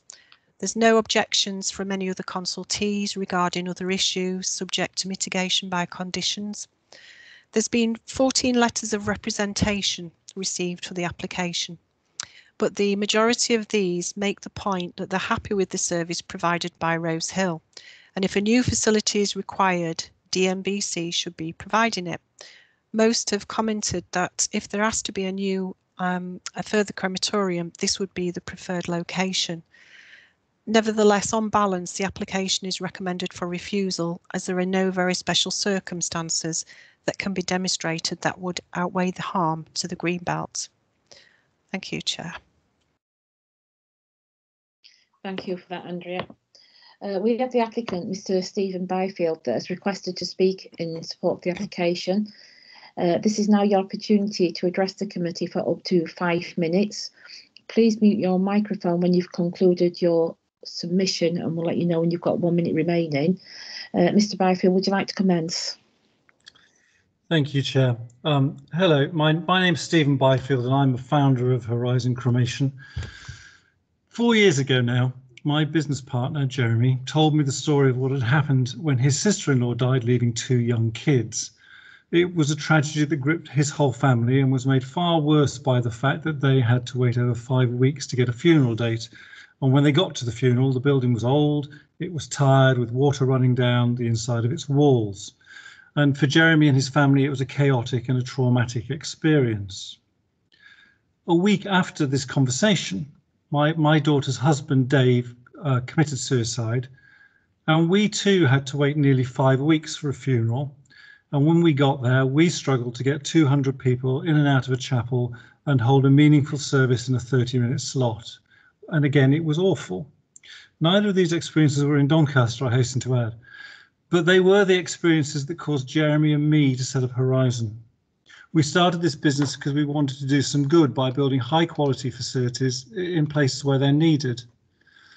I mention the experiences because they're not uncommon and because they are the reality behind lots of facts and figures about need and demand that you'll have read in the last few days. Crematoria are an essential, though often overlooked, part of our community infrastructure. In this case, everyone agrees that a new crematorium is needed because Rose Hill in Doncaster and Barnsley and Rotherham crematoria all have the same problems Jeremy and I experience. There are long waits for funerals and short service times. What is not agreed is which of the 3 applications before you will best meet that need. I feel that the officer's recommendation is flawed. You have 3 crematoria under pressure, yet the officers say you should refuse the 2 schemes that are situated between the 3 struggling facilities, and instead you should approve the application that will help only one of them. How have the officers reached this conclusion? In paragraph 935 of the report, they justify their recommendation by saying you should only consider the impact that will be felt within the boundaries of Doncaster Borough. There's no planning law that says this, and to me it defies logic. You wouldn't do it for other essential pieces of infrastructure. If people in Barnsley and Rotherham and Doncaster were on long waiting lists for cancer treatment or dying because of a lack of intensive care beds, you wouldn't build a new hospital in Armthorpe and then tell the Barnsley and Rotherham residents to build one themselves. No, you would build the hospital in a location that would serve everyone. This is exactly the same. Crematoria, like hospitals, are essential community infrastructure. If I was making this decision, I would want to see a calculation of how much each proposed site would improve each of the existing crematoria. In that way, I'd be able to make an informed decision. That calculation exists, but it's not in the officer's report. I could show you a summary now, but it would take 2 or 3 minutes to explain that I don't have. The conclusions that jump out, though, are that Barnby Dun brings relief to Rose Hill, but it does absolutely nothing for Barnsley or Rotherham. The 2 sites to the west also relieve Rose Hill, though to a slightly lesser degree, but they also relieve Barnsley and Rotherham. Overall, the most effective of the 3 application sites is Conisbrough. Actually, a more effective solution is 2 crematoria, one at Barnby Dun and one at Conisbrough. This solution gives you capacity in Doncaster and Rotherham and a much better situation than exists now at Barnsley. Now, officers have told you that 2 permissions would result in one of the approved schemes, Barnby Dun, not being viable. But this, I'm afraid, is mistaken, and the calculations in the PMA report that led to it are fatally flawed. There is a lot of capacity here, enough for 2 planning permissions. 1 minute remaining. Ladies and gentlemen, we're approaching Christmas, and you're in the fabulous position that no matter which 3 applications you approve, you will do some good, because whichever one you vote for, a new crematorium will improve the experience of thousands of people every year who are going through a difficult time. But I urge you to base your decision on which application will do the most good. On that basis, if you believe that only 1 new crematorium is needed, then you should approve the scheme at Conisbrough. It is the better of the 2 western applications because, as you saw in your site visit, it's on a main road, it has good public transport connections, and you can walk there on a footpath lit by street lamps. It can bring other benefits too, such as a reduction in the speed limit along the A630. If you approve Barnby Dun, a substantial to the west of Doncaster will still remain. Thank you very much. Thank you for your time. Okay, do we have any committee members wishing to ask Mr. Byfield a question? Okay, thank you for your time, Mr. Byfield. I will now ask Sorry, Sorry, Chair. Chair. Oh, sorry, Charlie, yours has just popped up. Yeah, sorry about that. All right. With regarding to Canberra, it's like it's further away from Rose Hill, so it would, I think, probably benefit people further away than the Barnby Dun one. You know, how far is it away from Rose Hill compared to the others? Well, I was, it's 6 miles as the crow flies. I heard the conversation, the question put earlier to Mr. Hodgson and did the calculation, but I wasn't able to do it on the roads. But as the crow flies, it's 6 miles from Rose Hill, and the memorial site's actually three and a bit.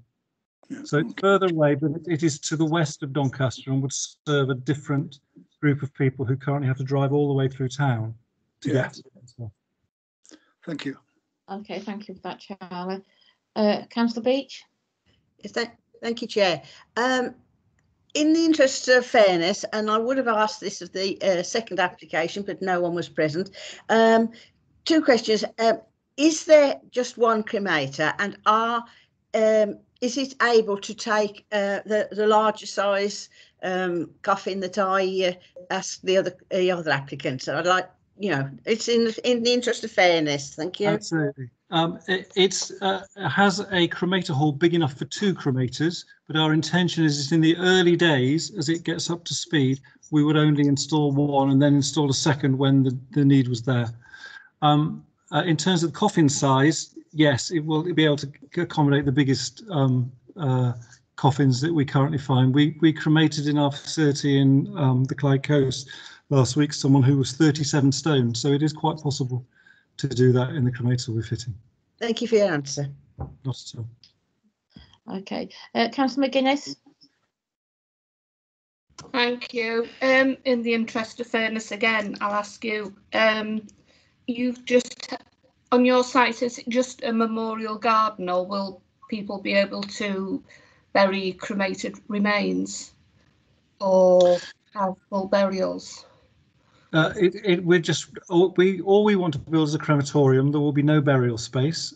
People will be able to inter cremated remains on the site if they want to, but we do that above ground. We don't actually bury, but they will be able to keep them there. Thank you. Okay, thank you for that, Councillor McGuinness. Any other councillor wishing to ask a question? Okay, thank you again, Mr. Byfield. Okay, Councillor Ian Pearson, the local ward member, has requested to speak in support of the application. This is now your opportunity to address the committee for up to 5 minutes. Please mute your microphone when you've concluded your submission, and we'll let you know when you've got 1 minute remaining. Councillor Pearson, would you like to commence? Thank you, Chair. Good morning, everybody. Can I run through a couple of things very quickly? One, there is no issue of travel and transport. There's a bus every 7 minutes. It's good links to it, which is the total reverse to going to Rose Hill. At the moment in this area, going to Rose Hill is the biggest nightmare, and therefore the vast majority of residents in this area actually either go to Rotherham or Sheffield for cremation or burial or interment. So the figures that are being given somewhat bemuse me, to say the least. I should say I've had involvement in green belt construction of crematorium on a number of previous occasions with local authorities in the Midlands. So I was somewhat surprised at who is being used as a consultant, because I'm of the opinion that they had some involvement with one of the applicants in the past.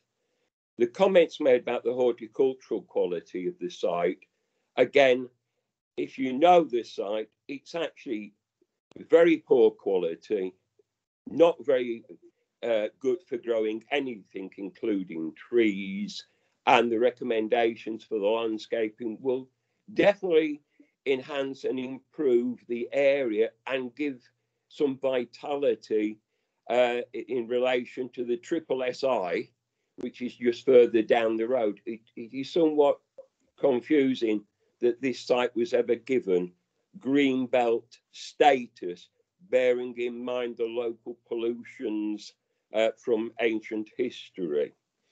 Many of the residents in this area are extremely happy that something has been suggested, which means that they're not travelling across boundary, because I'm sure you're aware moving bodies across borough boundaries and things leads to people arriving late and traffic jams and all sorts of things that are appalling when you've waited anything from 4 to 8 weeks to get your slot, which is then half the time that it used to be because they're that busy.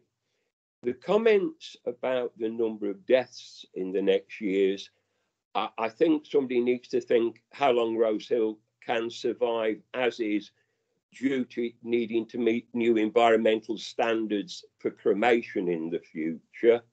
And obviously all of the commitment by Doncaster to the fact we have an emergency in relation to biodiversity and the environment, which is being polluted by corteges being driven many miles and across the town centre to get to Rose Hill, and obviously many miles to get to the Rotherham and Sheffield sites. So please don't draw the boundary, because as you can appreciate, Conisbrough, we're only 2 miles from the boundary of Rotherham. The other locations were a heck of a lot further and a lot more traffic issues. The actual design of the building fits nicely into the area and obviously would actually add something to the area surrounding the water tower and the like. The hedge that was mentioned is a constant problem at the moment because it's not cut, and the cyclists that use it there for cycling purposes are often forced out into the road because, as I say, it's One not minute, being Chair. cut back. My final sort of comments is that need should be based upon need for South Yorkshire and not just for Doncaster. The future of this planet needs to think on that we need appropriate cremators. So please support this application and reject the inaccurate statements made by planning officers in the report. Thank you, Chair. Thank you for that, Councillor Pearson. Do we have any committee members wishing to ask a question of Councillor Pearson?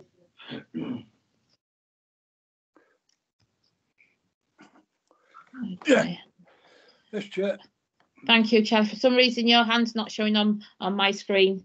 So over to you, Charlie. Yeah, regarding the using Rotherham and Sheffield, quite a few from Conisbrough and Mexborough area. How do you think that impacts on Rose Hill, Ian? Does it make such a, you know, like Rose Hill's operating at 155%? If the residents from all the residents that from Conisbrough, Denby, Mexborough area are going to Rotherham, if they then went to Doncaster, what capacity do you think Doncaster would be operating at? 200% plus. Because as I've just indicated, we are literally on the boundary. I'm sure you're aware that we are there, Conisbrough, and then it becomes Rotherham, and lots of residents, you're right, to mention Mexborough and Swinton, that won't go to Rose Hill because it's such a journey, takes so long.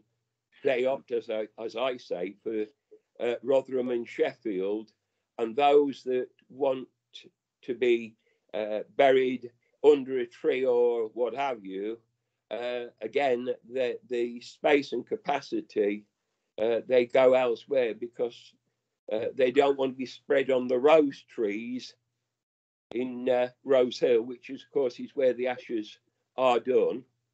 At this time, they want a more modern type of storage or spreading of ashes. So again, the change in burials and cremations we need to be staying far more environmentally friendly, shall I say. Okay. Thank you. Any other committee member wishing to ask a question? Okay, thank you for that. Thank you for that, Councillor Pearson. Thank you very much. Thank you for the committee's time. Thank you. It's now time for members of the committee to debate the 3 applications. However, before the debate commences, I will ask Stacey to come in with some legal advice. Stacey? Yeah, thanks, Chair. Before members commence the debate, I wanted to mention that this is really your opportunity to carry out the comparative exercise in relation to the 3 applications before you. So in that exercise, the first question will be, how does each scheme impact on need? They all need to demonstrate need, and the extent to which they meet that need will impact the weight you attribute to them. The second question is, how do the schemes impact on other factors? So that includes looking at their effect on development plan and national planning policies and applying the relevant tests. In the case of applications 2 and 3, you'll be applying the Greenbelt tests of very special circumstances. So do the benefits of the schemes clearly outweigh the harm to the Greenbelt and any other harm? Substantial weight must be given to harm to the Greenbelt. So the demonstration of very special circumstances is a very high bar. You then come to a planning balance on all 3 applications before reaching your decision and taking a vote. I just wanted to mention those points and I hope that's helpful to members. Thank you, Chair. Okay, thank you very much for that, Stacey. Okay, I'm now going to ask committee members to indicate by raising of the hand if they wish to comment. Okay, Councillor Cooper. Thanks, Chair. Yeah, I want to comment on first part of the background to this. We had one applicant state that they've been working with the council officers since 2015. Now, we have a situation here where we've got the local plan that was submitted for independent examination in March. That's well through that process now. So this has been the first applicant, I think, who said that they'd been on it since 2015 with officers looking for a suitable site. What we have is the local plan that's now going through the system. Neither of these sites are listed in the local plan for development as a crematorium.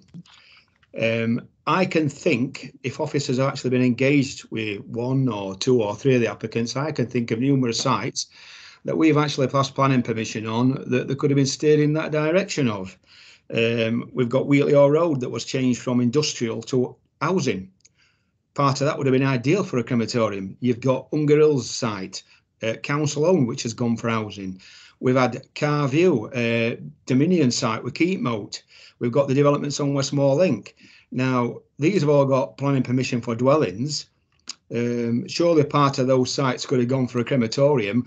And now we're actually faced with an option of 1 site in the countryside policy area and 2 Greenbelt. I think members have actually been placed in an invidious position here by officers if they've been working that long with these applicants. Now, we know that there's an identified need. The consultants have clearly ratified that need. I just think that it could have been handled better with the availability of land. I cannot see why there's just these 3 sites that are clearly going to have an impact on the countryside. There's no way that either of these can be constructed without having an impact on the openness. And personally, whether I'm allowed to speak my opinion now, I won't be supporting any. That's all I've got to say on it, Chair. If officers want to comment on that. Thank you for that, Councillor Cooper. Okay, I've got Councillor McGuinness.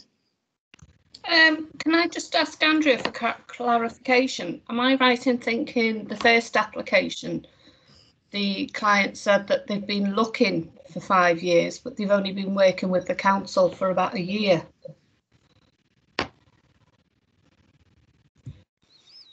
Sorry, Councillor, was that to me? It was, yes. Sorry. Yes, we in fact have worked with all 3 applicants with pre-application advice last year, so they were all roughly around the same time. So there's been I'm no. right in thinking that the first application, when he stated that he's been looking for 5 years, that's just him, the company themselves. It is. It's Yeah, been nothing to do with council or council officers. No. Good point, Sue. Fine, thank you. Thank you for that. We've got Councillor Wood.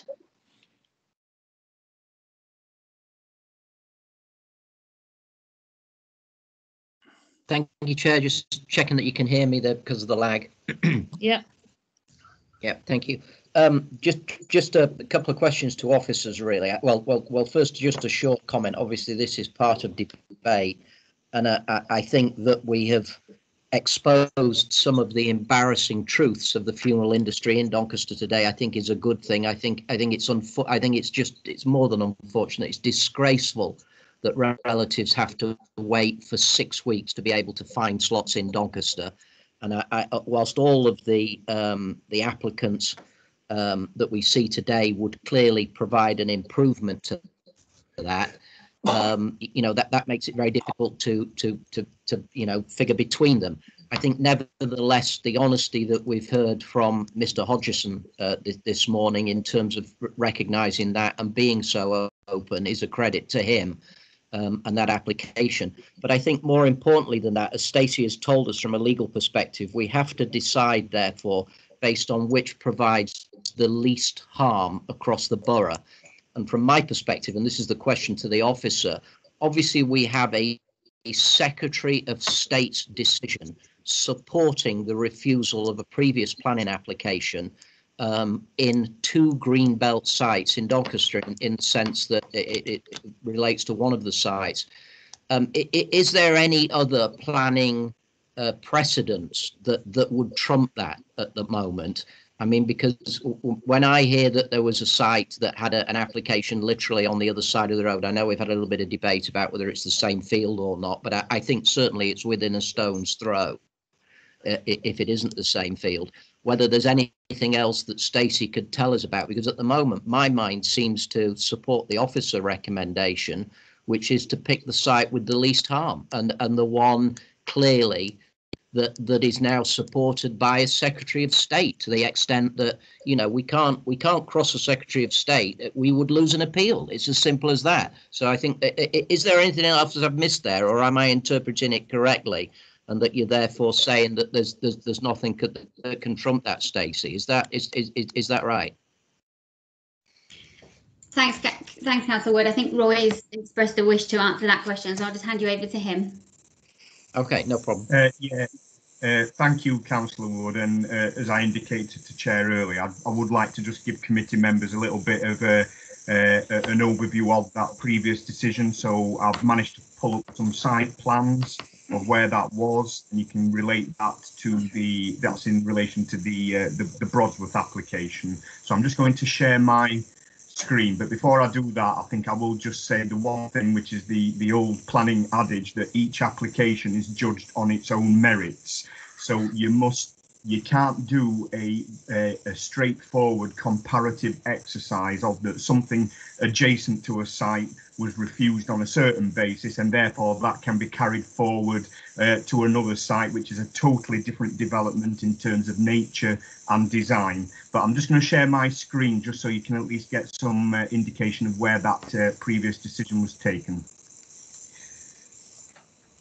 But sorry to interrupt, but the principles, and maybe Roy, you can just expand on this as part of your answer.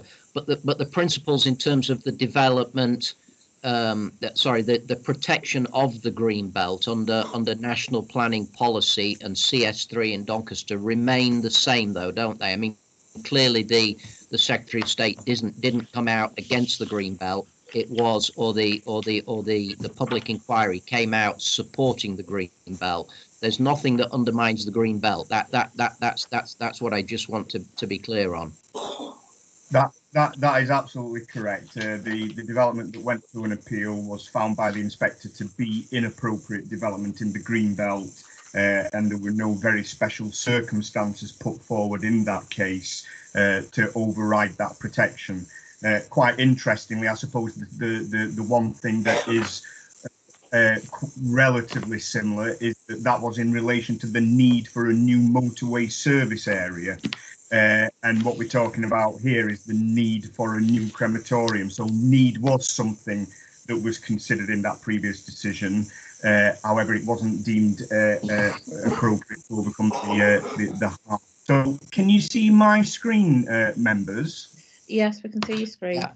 Okay, so just to make sure members are absolutely sighted in on the right area, I'm just going to ask you to refer to your agenda pack, and if you can look at page 70, which is the colour photograph. It's Appendix 1 of the proposed site layout for the Broadsworth site.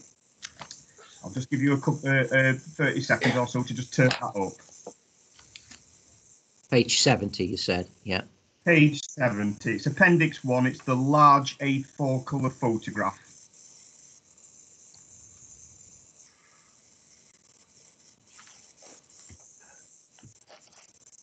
You have Sorry, that, members? Yeah. Is that page 70 as specified on the bottom of the pages, or is that page 70 of the report as we're looking at online? Sorry, let me just. Oh right, I don't know. It's page 70 of the yeah. of Page the 70 actual of your report. pack. Yeah. Yeah. Okay. So all I would say is, if you can see my hand on my screen at the moment, can you see this little bit sticking out here? This is the bit of woodland sticking out, and then if you look at your colour photograph, you can see towards the bottom of the site, that's where that bit of woodland is sticking out, and the facility kind of wraps around that. So in general terms, the facility is being sited here. The access road would be coming up the screen before then you get onto the road, which is Green Lane. So we're talking approximately here. The red line boundary on your screen is the site of the motorway service area appeal decision. So it's close, but it isn't the same field, but still this is all part of the same kind of washed over green belt. So I hope that just gives members a bit of an indication to clarify that point. Thank you for that, Roy. Thanks, Roy. Okay. Councillor, do you have any other questions? Because I've got Councillor Hogarth and Councillor Healy also wishing to ask questions. No, I think Roy's explanation of the green belt, the importance of it, is the crux of the issue. It's still in green. They've still got two sites in green belt and one that's not. You know, Okay. I think that to me is the critical point. Thank you for that, Councillor Hogarth. Yeah, it's relation to the locations. I think environmentally wise, with that, because I think Amthorpe's the closest to Rose Hill, so that's not going to make any difference on environmental wise with regard to traffic going to the to services. Whereas I think Mexborough or Conisbrough site will make an impact. There'll be less travelling for a lot of people when they choose to go to the closest, where Birmingham's not going to make much difference. So, plus, I think with Birmingham, they've got scope to put another oven in as opposed to just one at Birmingham. Okay, thank you for that, Charlie. Councillor Healy. Yes, thank you, Chair. I don't have an actual question. It's really a comment listening to what other people have been saying at the latter part of this discussion. I'm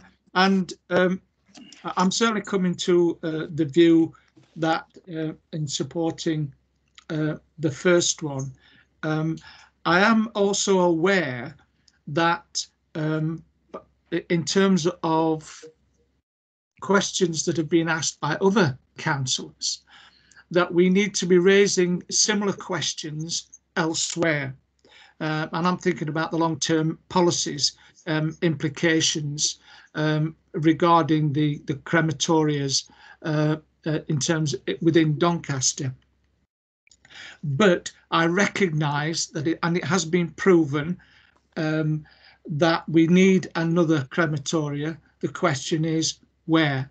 I've also listened to Councillor Pearson as well, and whilst I understand his position, I am much more, how can I put it, parochial, shall I say, in the fact that I'm looking at what Doncaster needs, not Rotherham or Barnsley. And therefore I am heading towards the first application in terms of approval. And I hope that other members consider that the same way. And lastly, if I might say, is that Councillor Wood, you know, you do throw some curveballs, Jonathan, but I accept what the officer has said regarding the appeals, but for me, this application has to stand on its own merits, regardless of what's gone before. And for me, I'm not approving it and wouldn't approve it. That's all I've got to say, Chair. Thank you. Thank you for that. I've now got Councillor Beach. Thank you, Chair.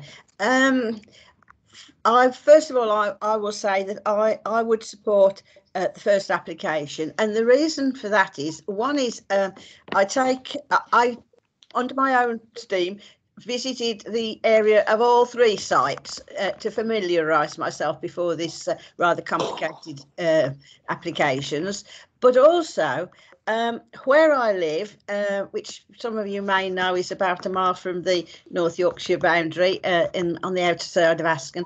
I would differ with Charlie's Councillor Hogarth's summarise that we would travel the same distance, same way to Barnby as to Rose Hill. No, we wouldn't.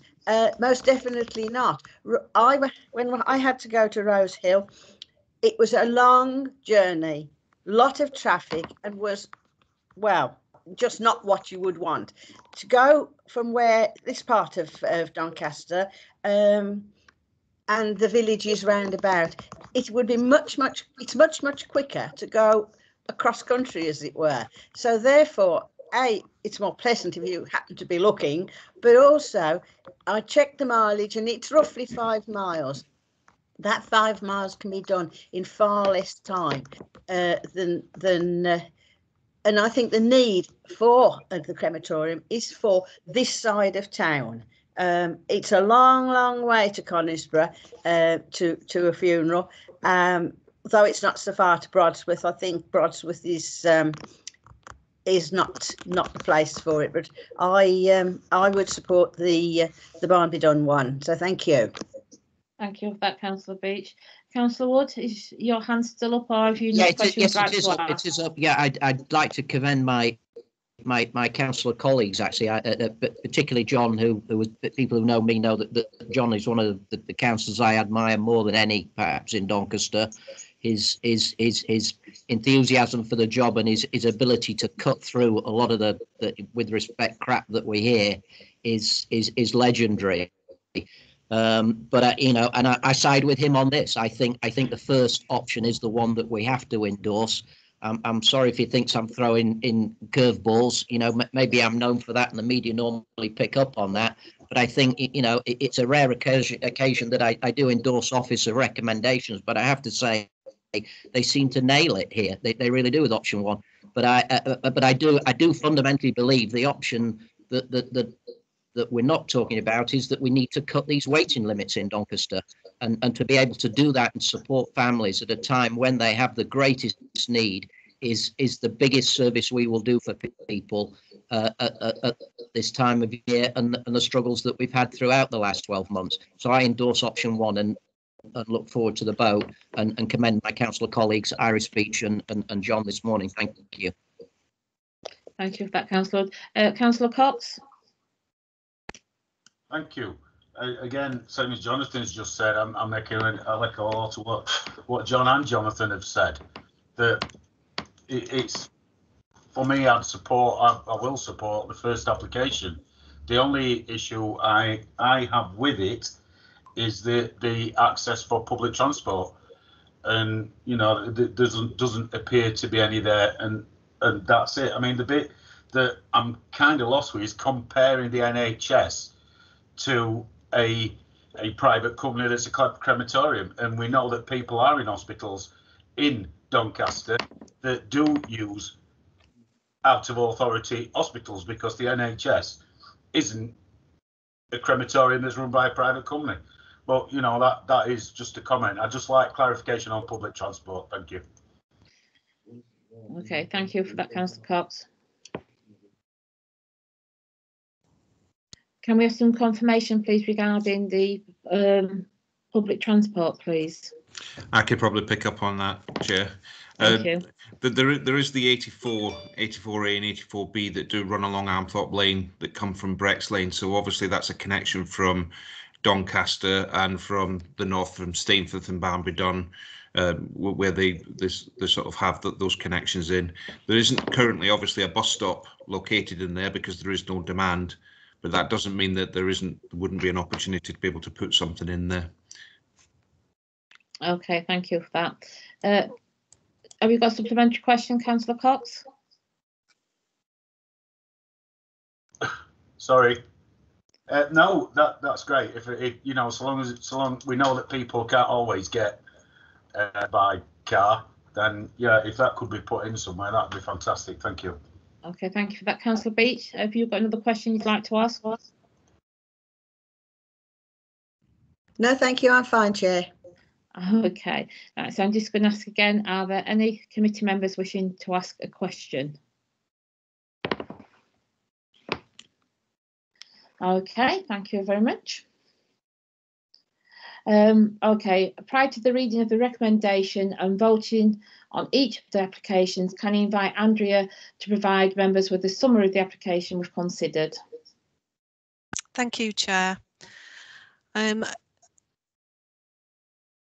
The external consultant's report commissioned by the Council identifies that Rose Hill is operating at 155%, so it's over capacity and there's therefore a need for another crematorium to relieve the pressure on Rose Hill. He concludes that the Barnby Dun application site would provide the greatest impact on the current overcapacity at Rose Hill and bring the highest number of people within a 30-minute drive time of a crematorium for the first time. The consultant's conclusion is based on drive time catchments and not planning policy.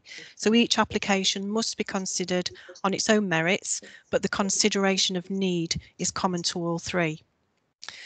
So in summary of application 1, the Barnby Dun site is located within countryside policy area and the proposal is inconsistent with local planning policies ENV2, ENV4, CS2 and CS3. NPPF policy considerations require a balance between recognising the intrinsic character of the countryside and meeting the community need for crematoria. Unlike Greenbelt, there's no requirement to demonstrate very special circumstances to overcome Greenbelt policy, countryside policy. Nevertheless, the proposal is inconsistent with countryside policy and therefore should demonstrate a need for the development to override the harm which would allow a departure from the local development plan. An external consultant has established that there is a clear and expected need for another crematorium within the borough, which could be met by any one of the 3 proposed application sites. However, 2 of those sites are located within the Greenbelt, whereby crematoria development is by definition harmful to the Greenbelt. Substantial weight must therefore be attached to this harm. The Barnby Dun development would not cause undue harm to residential areas, the highway network, archaeology, ecology, or arboricultural networks, or the wider character of the area. Whilst the scheme is not in accordance with the development plan, those conflicts are only slight and are therefore given moderate weight. On the other side of the balance, there are material considerations that indicate the development should be granted. The material consideration is that this scheme will best meet the need of the borough for a new crematorium. That must be given substantial weight in favour. The external consultant has therefore considered the need for all 3 proposals and concludes that the Barnby Dun site would best impact on the current overcapacity at Rose Hill. This weighs heavily in favour of this proposal and outweighs any harm to the character of the countryside defined by policy ENV4. As such, the need for another crematorium is deemed to outweigh this policy harm and justify a departure from the development plan. This application is therefore recommended for an approval. Okay, In summary of application number 2, the Broadsworth site is located within land designated as Greenbelt. National Greenbelt policy and local policies ENV3 and CS2 and CS3 state that crematoria development is by definition harmful to the Greenbelt. Substantial weight must therefore be attached to this harm. Consent should not be granted unless the benefits of the proposal clearly outweigh the harm to the Greenbelt and any other harm. It's only if this test is met that the necessary very special circumstances exist to grant consent. An independent external consultant has established that there is a clear and expected need for another crematorium within the borough, which could be met by any one of the 3 proposed application sites. The consultant's report advises that developing Barnby Dun, not Broadsworth or Conisbrough, would bring the greatest impact on the current overcapacity at Rose Hill. Therefore, neither the Broadsworth site nor the Conisbrough site are considered suitable alternative sites that would outweigh Greenbelt policy. In the assessment of any residual need, the external report concludes that by developing any one of the 2 Greenbelt sites would make the Barnby Dun site unviable, such that there would be insufficient need to demonstrate very special circumstances to outweigh the harm to the Greenbelt. The harm to the Greenbelt by virtue of inappropriateness therefore carries substantial weight, and as such the application is contrary to both local and national Greenbelt policies. A landscape and visual impact assessment has been submitted and which has been assessed by the Council's external consultant. This concludes that there will be minor impact on openness of the Greenbelt. This therefore carries substantial weight against the proposal. The development would not cause undue harm to residential areas. There are no issues in terms of its design, the highway network, archaeology, ecology or arboricultural networks subject to mitigation by conditions. Yorkshire Water have raised objection due to there being a mains water pipe that crosses the site. As the exact location of the water pipe was unknown, Yorkshire Water are maintaining a holding objection. This issue could be overcome by the applicant diverting the water main, and which would satisfy Yorkshire Water. The objection raised by Yorkshire Water is therefore not insurmountable. The benefits of the scheme do not clearly outweigh the harms to the Greenbelt and any other harms, and so very special circumstances have not been demonstrated.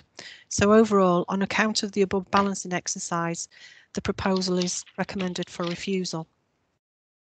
In summary of application number 3, the Conisbrough site is also located within designated Greenbelt, where National Greenbelt policy and local policies ENV3 and policies CS2 and CS3 state that crematoria development is by definition harmful to the Greenbelt.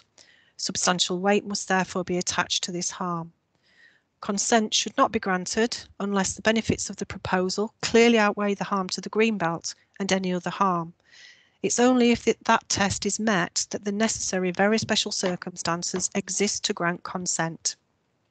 The external consultant has established that there is a clear and expected need for another crematorium within the borough, but which could be met by any one of the 3 proposed application sites. But the consultant's report advises that developing Barnby Dun, not Broadsworth or Conisbrough, would bring the greatest impact on the current overcapacity at Rose Hill. Therefore, neither the Broadsworth site nor the Conisbrough site are considered suitable alternative sites that would outweigh Greenbelt harm.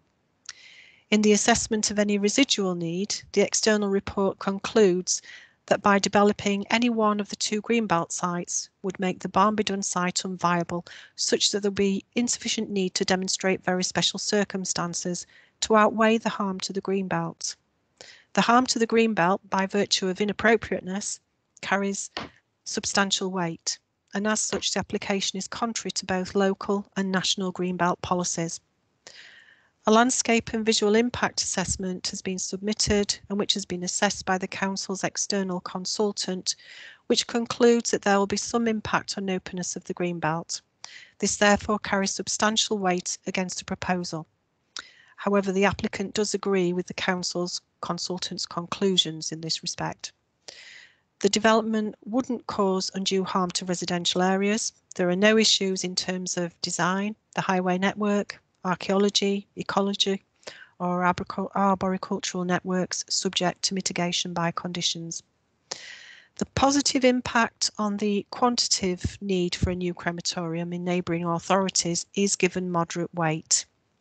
But the benefits of the scheme do not clearly outweigh the harms to the Greenbelt and any other harms, and so very special circumstances have not been demonstrated.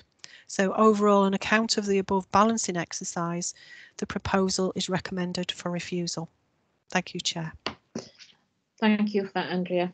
I will now read out the recommendation within the report for application 1.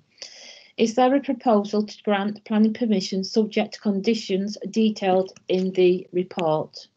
Can I ask, one moment please. Sorry. Can I ask the committee members moving and seconding the motion to identify themselves when speaking? Is there a mover for the recommendation? Councillor Jonathan Wood, I'll move it, Chair. Okay, thank you. Chair. Okay, so that's moved and seconded. I will now ask for each member individually if they are for or against the motion or if they wish to abstain. Councillor McGuinness. Agree. Thank you. Councillor Anderson's not present. Councillor Beach. For. Thank you. Councillor Cooper. Against.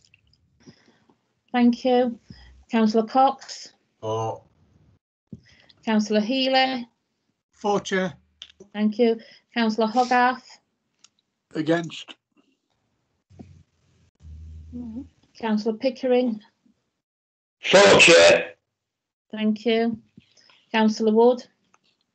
For, Chair. And as Chair, I also support the recommendation. The recommendation is agreed and the application has been granted. I will now read out the recommendation within the report for application 2. Is there a proposal to refuse planning permission? Can I ask a committee member moving and seconding the motion to identify themselves when speaking? Is there a mover for the recommendation? Chair, Councillor Jonathan Wood, I'm very happy to move a recommendation to refuse. Just a small point of order as well, if I could make that. Councillor Wood? Yep. Yeah, the point of order is simply, obviously, just to be clear, having approved the first application, that removes any and all need. Just to confirm that from Stacey, please. Hi, Councillor Wood. No, I think what we're saying is, I think you've heard from Andrea, that there is insufficient residual need left over for the two Greenbelt schemes once Barnby Dun is consented to justify very special circumstances such that the harm to the Greenbelt is outweighed. Okay, so it doesn't remove. It doesn't remove the need, but it removes it substantially enough to remove all idea that any harm on the Greenbelt would support a positive application. It means that we're essentially you're recommending still that we refuse it. Yeah, that's the officer's recommendation, and that's based on the external consultant's need report. Okay, then I'm very happy to forward a motion to refuse plan application for option 2 then, Chair. Okay, so that's the recommendation. Is to refuse planning permission. Councillor Wood has moved that. Do we have a seconder, please? I'll second it, Steve Cox. Okay. Right, okay, I'm going to ask each member individually if they are for or against the motion or if they wish to abstain. Councillor McGuinness. For, Chair. Councillor Beach. For, Chair. Councillor Cooper. For, Chair. Councillor Cox. For, Chair. Councillor Healy. For, Chair. Councillor Hogarth. For, Chair. Councillor Pickering.